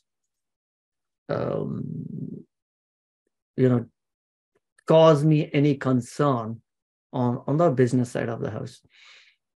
So on the commerce performed well. I mean, we looked at these numbers already. Now let's look at some of the other metrics. The total number of unique buyers is been growing steadily. Now it is 46 million. There were 46 million unique buyers and around 7 items on an average per unique buyer. Logistics, which is their NVOs platform, 31 million items were shipped through Mercado NVOs, taking the total above 1 billion items for the first time in their history. Again, managed network penetration reached almost 94% within Mexico, Chile, and Colombia. That means 94% of the goods are shipped through their network. And almost 76% of the orders were delivered within 48 hours. Okay. So within 48 hours, you have a 76% of the orders. Same day and the next day is 51%. Right? So that's on their network side. Now looking at the payments business, because this is their going to be next growth engine, right? eBay, PayPal story. So PayPal got valued way higher than eBay, payment growth story. So I want to look at how they are doing on payments. So payments, they grew 61% year over year. A digital account, which is, so they have a, let me just look at it. Year over year, 80% growth in payments, which includes acquiring a digital account total payment volume. So acquiring TPV, which is on their platform online, so, Mercado's website, their off platform, their point of sales, QR code transactions. Again, this is very different from how some of the things happen in the US. In the US, I can't pay through PayPal on a retail store point of sale. Or maybe but Mercado Pago, not only you can pay it online, but also they have a point of sale terminals available at retails with which you can pay through their payment platform, right? So it could become a much bigger financial services company if this starts to become way bigger and bigger, right? This and the next one, which is their credit portfolio. So yeah, and digital account, which is their wallet payments, P2P transfer between, just like a Cash App, that grew 140%. So payments is still okay.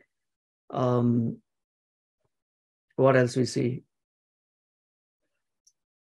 Their QR payments had another triple-digit growth, 121%, which is their off marketplace. On marketplace grew 44%, which is now they have almost 100% is their penetration rate.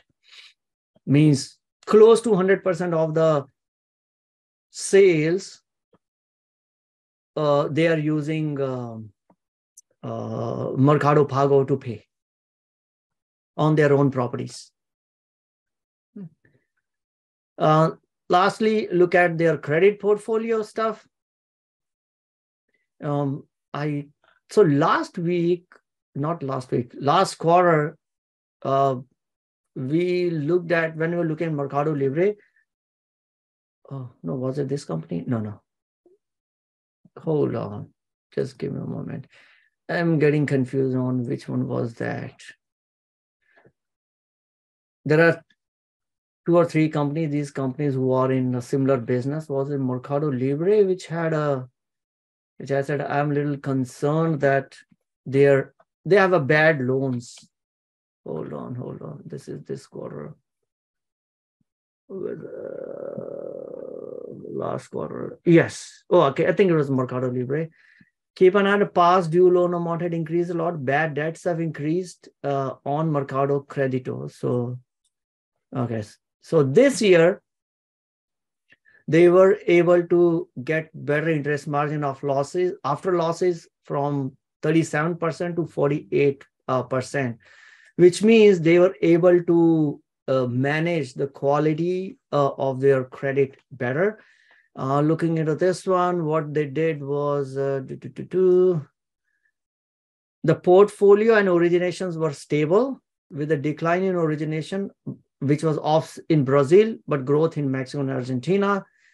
Interest margin after losses spread rose to 48.3%, driven by adjustments in our APRs and lower new provisioning in Q3 2022 as a result of lower risk and better asset quality. I think so this is the concern which I had was something that we need to watch out for as an investor is after the in December, that keep an eye on the past due loan amount and the bad debts. So looks like they did take an action and reduced how much amount of new accounts they sign, but focus more on the reducing the risk and the better quality borrowers or better quality merchants. So which resulted in net interest margin after accounting for losses to be higher from to jump from 32% in Q4 of 21 to 48% in Q4 of 22. So that concern is kind of a little is being addressed. But this is one area where we may still want to watch out in terms of the bad loans. What I like most about this company, and I think every company should give this as an investor, is one quick summary. Right? Again, I'm not going to read through this, but this is like for a pilot. This is a cockpit which can tell us everything that's happening with this company. Right? On the marketplace, GMV, items sold, live listings, logistics, their payment business, and their portfolio. All your revenue numbers, percentage increase, users number, P&L numbers, and then their country level numbers. Like Apple, some of these companies, like Apple is notorious for not giving any information. So as an investor, you have to do a lot of work if you want to analyze Apple earnings. But I like this one because, hey, they have been always transparent. And, I still hold it in my portfolio. Now, the only not concern, but I think that we need to watch out for is this is not a very well-known ticker. Not that CNBC always talks about Mercado Libre or MELI. In general, I think they never talk about it. They never cover their earning. So the volume in this is low. It's not a highly traded ticker. So if you look at a MELI, there will maybe a few hundred thousand, close to just 1 million. Right? So it's not really heavily traded ticker. Number two is the bid-ask spread is very wide. So it's difficult to manage if you're doing an option trade. So like I'll do a call spread for, reducing this is the March one, which is Iron Condor, which I have in progress. But so if I have Iron Condor, I've sold a put spread on it at 1050 and 1025, and then a wider on the call side just to collect premium. But if stock goes up or down, make a wild move, trying to adjust it is a pain in your back because the bid-ask spread is so wide and the volume is low. But I like the business, so I'm still holding this stock in my portfolio. Though doing the standard cost basis reduction is a little difficult in this one. Third thing to watch out for, it is still an emerging market. So it's could be volatile and could be, given the stuff that could happen with Colombia or, some of these, it's got a big exposure in Argentina, so which had already gone through one crisis earlier. So that sovereign risk is also there. Lastly is, of course, when every crypto was all the rage, they also got into crypto exchange. But right now, no one talks about it because right now, crypto is a bad name. If you talk about crypto, your stock will go down. If you talk about AI, stock goes up. That's how the things have changed in a year. So, but I think I do have the day-to-day concern or, month-to-month concern is this. Reducing cost basis in this is a challenge because the options are not that tight in Mercado Libre. Okay, so that was on Mercado Libre. Everything all good. And stock didn't do much, looks like, right? Well, stock was up only 2%. But that's being up from 800 over here. So from a year to date, it is still up. MELI is up 36% year to date. All right, let's move on to the next one, Block. Okay, we just hit our 12 mark. So if you want to drop off, feel free. You're not obliged. I mean, you're not obliged to even join this one. So I'm really thankful that you actually joined this. But if you want to drop off, please do. I won't mind that. I will just quickly cover through the Block, Square, and also Unity. And then we'll, wrap it up, call it a day. All right, let's talk about the Block, formerly known as Square. Changed the name to Block because the CEO is all into, is very big proponent of cryptos. And once they made their foray into crypto, He also changed the company branding. Okay, and of course, the other thing is there are a lot of other businesses which became a big businesses, and so calling it a Square, which is mostly tied to their dongle, which was only one part of business, it doesn't really reflect what this company does. But I don't know why they chose the name Block. Could have chosen anything else. In any case, so this is their earnings, their gross profit, and again, not they will never mention the revenue. I don't know why. Some companies will mention the revenue, but Square or Block, they don't mention the revenue in their charts. So for that, we'll have to go further down. In any case, the gross profit is up 40% to $1.66 billion. Net income is basically loss of close to $115 million. Now, if you really look at it, they got two big businesses. One is the Square, which is what their earlier name was, the name of the company was, but then their Cash App also started growing and became much bigger and bigger business. So that's why now they call it as Block. And of course, then they have other business, which is a Tidal, the music streaming service that they bought from Jay-Z. So Square gross profit is up 22% to $800 million. Cash App is up 64%. That's a huge. So Cash App is now becoming big. And Cash App is more as a peer-to-peer payments and, for paying, for buying stocks, for buying, this is like a competitor to PayPal, for buying crypto. This is for retail users, and Square is for merchants. So they have a merchant solution in Square, consumer solution in Cash App. All right, financial metrics, looking at gross profit for the full year is close to $6 billion, which is up 36%, but almost $500 million of losses. And $3 billion coming from Square, $2.95 billion coming from Cash App. What I also want to look at is the BNPL, right? Which they also are owner of Afterpay, which is the BNPL solution, which they acquired in 2021. That was one reason I'm like, what the heck are you guys doing? Well, that was one thing which I didn't like it. And now if you look at their gross profit, excluding their BNPL platform,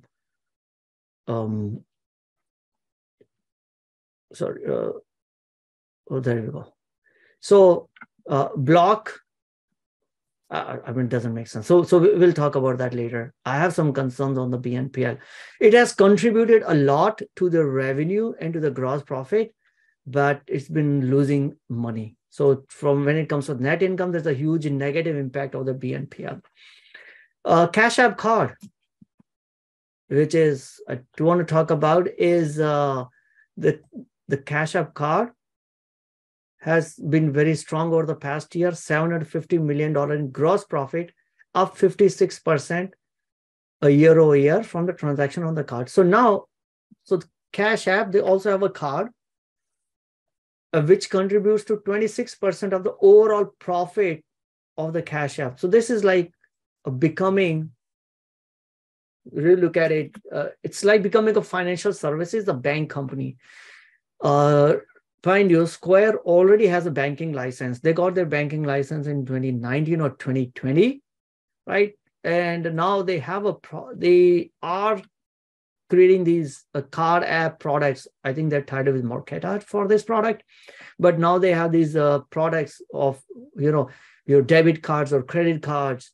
And now they also launched a new savings product, which allows customers to budget by putting a balance in their, keep it within the Cash App, move to your savings account. So they're adding these services just like a bank would be. So this whole Cash App itself could become a big kind of a banking platform. That's what they're focused on. All right, what I want to look at here is,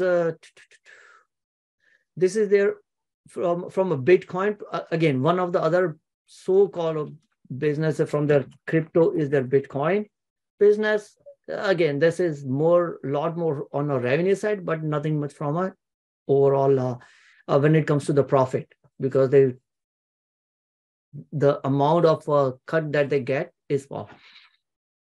So other thing, I think this is again coming from a pressure from a lot of investors, is earlier they were focused on rule of 40. I mean, now they changed the definition of what they consider as a rule of 40 is they're looking at gross profit growth plus adjusted operating income margin, which will now consider the stock-based compensation. So earlier, the impact of stock-based compensation was not reflected. And then, you can keep on paying a lot more under the SBC and show a better your rule of 40. But now they said they pivoted on, looks like maybe from active shareholders, is, hey, we want to now make sure we consider the impact of stock-based compensation when we are valuing and evaluating ourselves on how good are we doing against rule of 40. Now, this rule of 40, and when I read through this, now I realize this is not a very standard. The term is standard, the definitions are different. Some companies where I looked at rule of 40 was your revenue growth plus your profit margin, right? Net income margin. The total should be more than 40. This is where one of my previous companies used to do. Then I was, some other investors, they look at, and which I saw a lot more being used in industry, was your revenue growth plus free cash flow margin. And I've been doing that for almost now 18 months. When I talk about rule of 40, I look at what's your revenue growth plus your free cash flow margin. If your revenue is growing, you're growing at 60%, but your free cash flow, you're not generating free cash flow, you're okay to have that as negative 20% because the sum is 40. When I was reading to this square one, I'm like, they have a completely different one. They look at their gross profit percent plus your adjusted operating income percent, which is different. So it looks like there is no standard around rule of 40. And I think VCs, they have a different way of looking at rule of 40. But anyway, the way Square used to calculate, they're going to make a change in those metrics, which is more shareholder friendly, because now market is putting more emphasis on the GAAP profits. And so it means you have to account for stock-based compensation. Right? So there are goods and the bads in this report, and someone in the Twitter did a much better job of showing us the goods and the bads, right? So they don't show revenue, but and there is a reason why the revenue doesn't make sense. Because when accounting perspective, if you have to include revenue, you have to show up, the revenue accrued through the Bitcoin transactions, Bitcoins bought and sold. But there is hardly any money coming out from that. So if you look at this revenue, they actually made less. It actually declined. It is almost flat to decline, right? The reason is, when I look at this, the reason why the revenue was flat to a little bit decline is because of this Bitcoin, right? So last year, there was a $10 billion of revenue, which is, hey, if you are buying a Bitcoin on Cash App, you're paying $23,000. I think that's where Bitcoin is. So that's $23,000 is revenue. But that doesn't stay, with them, because Cash App buys Bitcoin, and then only they only make a difference of the fee that they earn. So that revenue is down 3%. So if we really want to look at a revenue, we should look at the revenue excluding Bitcoin and then evaluate the company, right? Okay. Other thing, operating expenses are all high, 54% higher in the product development, sales and marketing, up 21%, 72% is their G&A as compared to their previous here. And now, again, this is could be because of stock-based compensation. We'll have to see. But nonetheless, the expenses are really high. And that's why we had a huge operating loss in 2022. Okay. So overall net income is a loss of $500 million, right? And the reason why it's high is because of also the stock-based compensation has increased by a lot. If you look at stock-based compensation, that has increased from $608 million to more than $1 billion, which is what, 60, 80%, whatever increase in the stock-based compensation. So that's caused a big dip in their revenue. Even though so I think that's again, one more area to watch out for is the stock-based compensation. Market liked it because I think the numbers were better than expected, but I think I'm still going to be a little cautious on this one.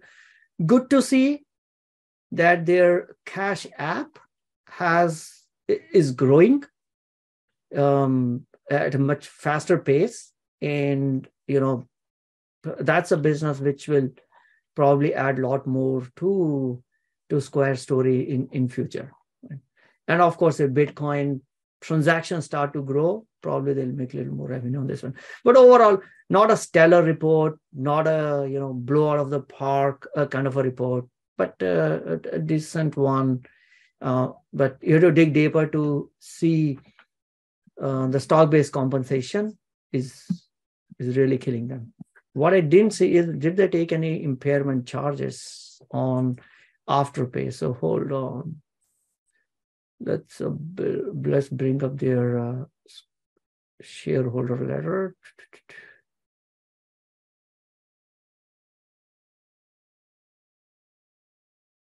Any impairment charges have they taken? Balance sheet. I mean, that's what, 21 or $27 billion setting money on fire. Gosh. Oh, okay, where's the balance? There we go.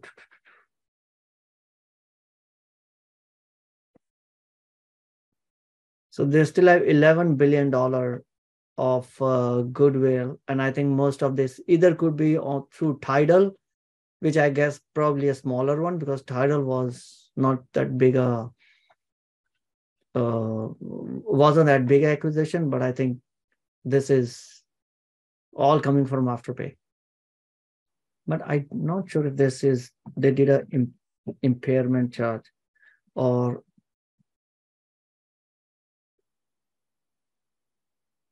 a Bitcoin is fine. That's more accounting.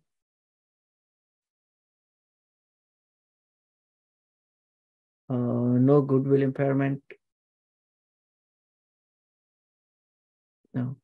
Okay. So maybe I think they're still, so no, okay.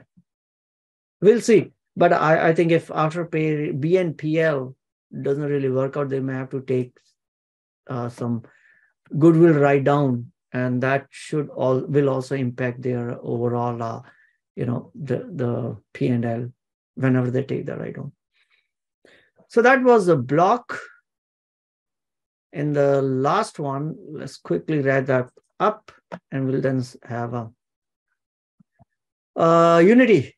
Unity is a software company that provides platform for building games, building 3D models, or I would say more immersive 3D experience, not just the models, but more immersive 3D experience, opportunities in metaverse, opportunities in filming, opportunities in creating games and all that stuff. So overall, $451 million revenue, increase of 43% year over year, but they had acquired a company called Iron Source. Now that acquisition result is also showing up in this one. So I think there is some chart which says if, or probably there, I didn't see breakup of, if they're not include iron source, how the rest of the business is doing. But anyway, that's now water under the bridge because iron source is now part of the company. So we'll have to show that as a overall part of the company anyway. So overall, yeah, 451 million, which grew 43% for the year. The overall growth is 25% to close to $1.4 billion of revenue. What I liked here was some of the customer success, and more importantly is their tools were used for 2 movies. Both of movies I liked is Avatar and Black Panther: Wakanda Forever.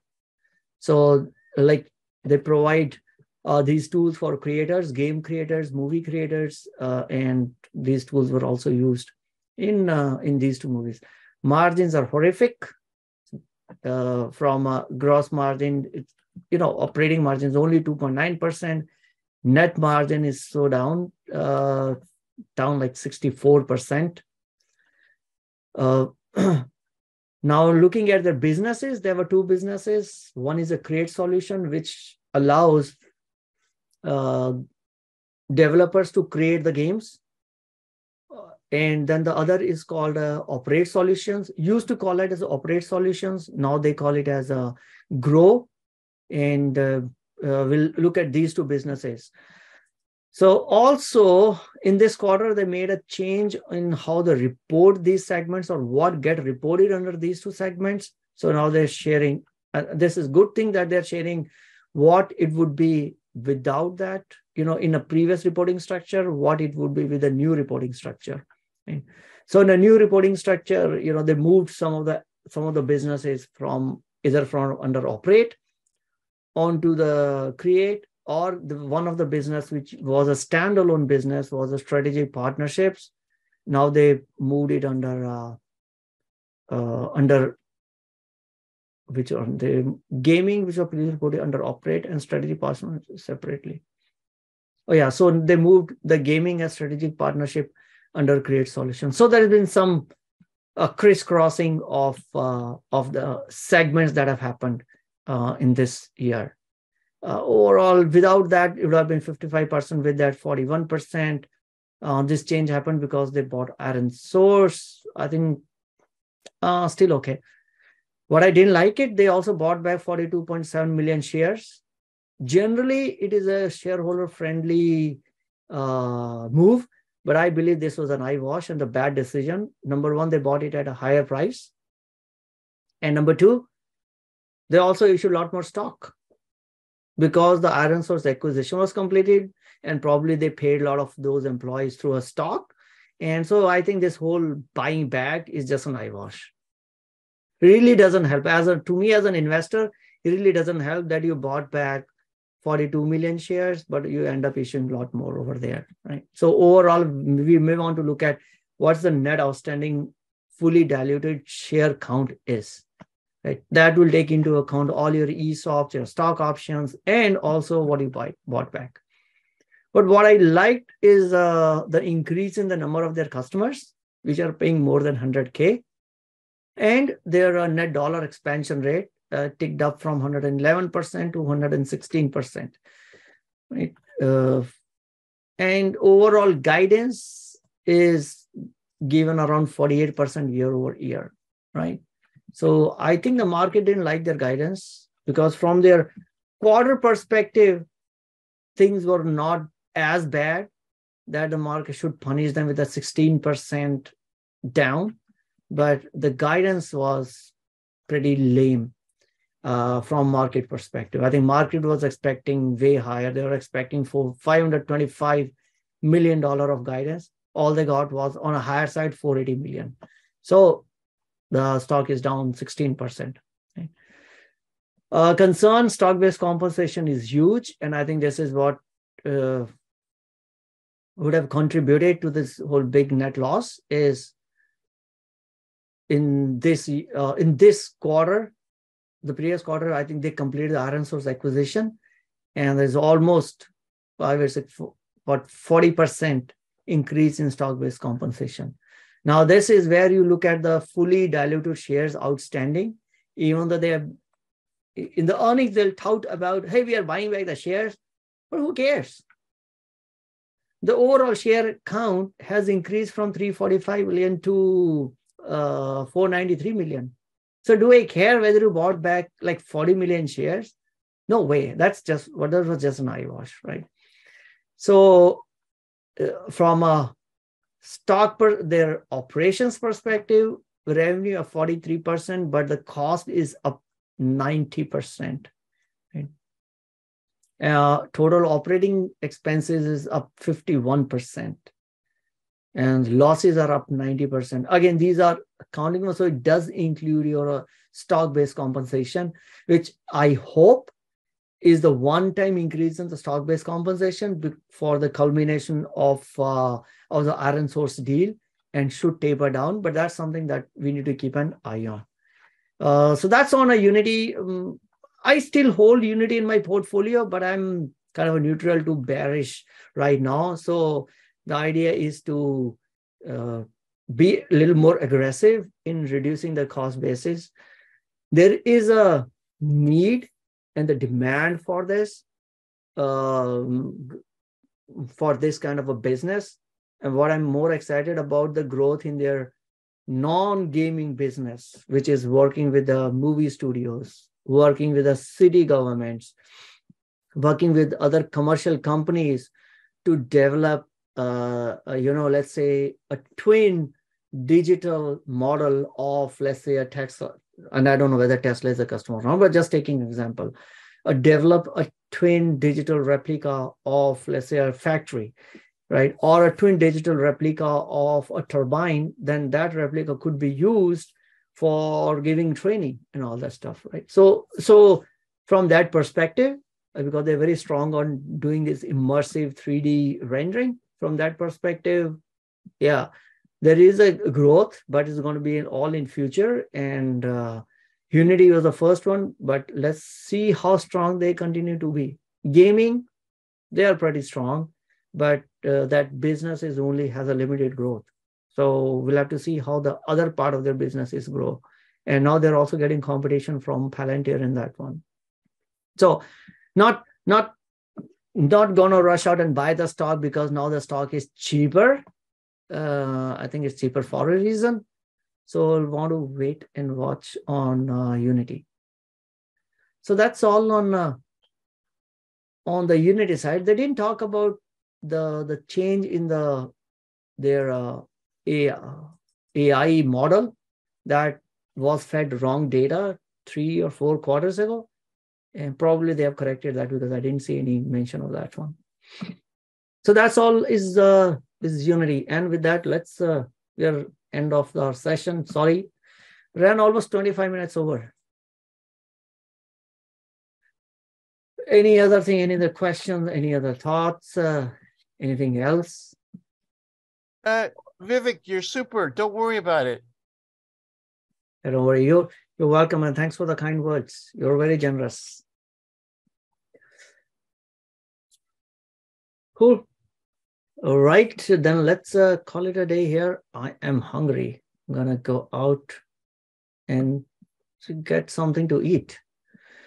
All right, so then we'll talk again next week. So next week, I will also talk about stock repair strategy. That's an option strategy. So we'll go and see how some of the option, gurus, investor, they use stock repair strategy in which you are holding a stock and it has gone down. How you can use some of those strategy to reduce your cost basis, or maybe, if stock gets sold off higher than where it currently trades. So we'll talk about that next week. Cool. All right. Thanks, everyone. You guys have a wonderful week. Bye-bye.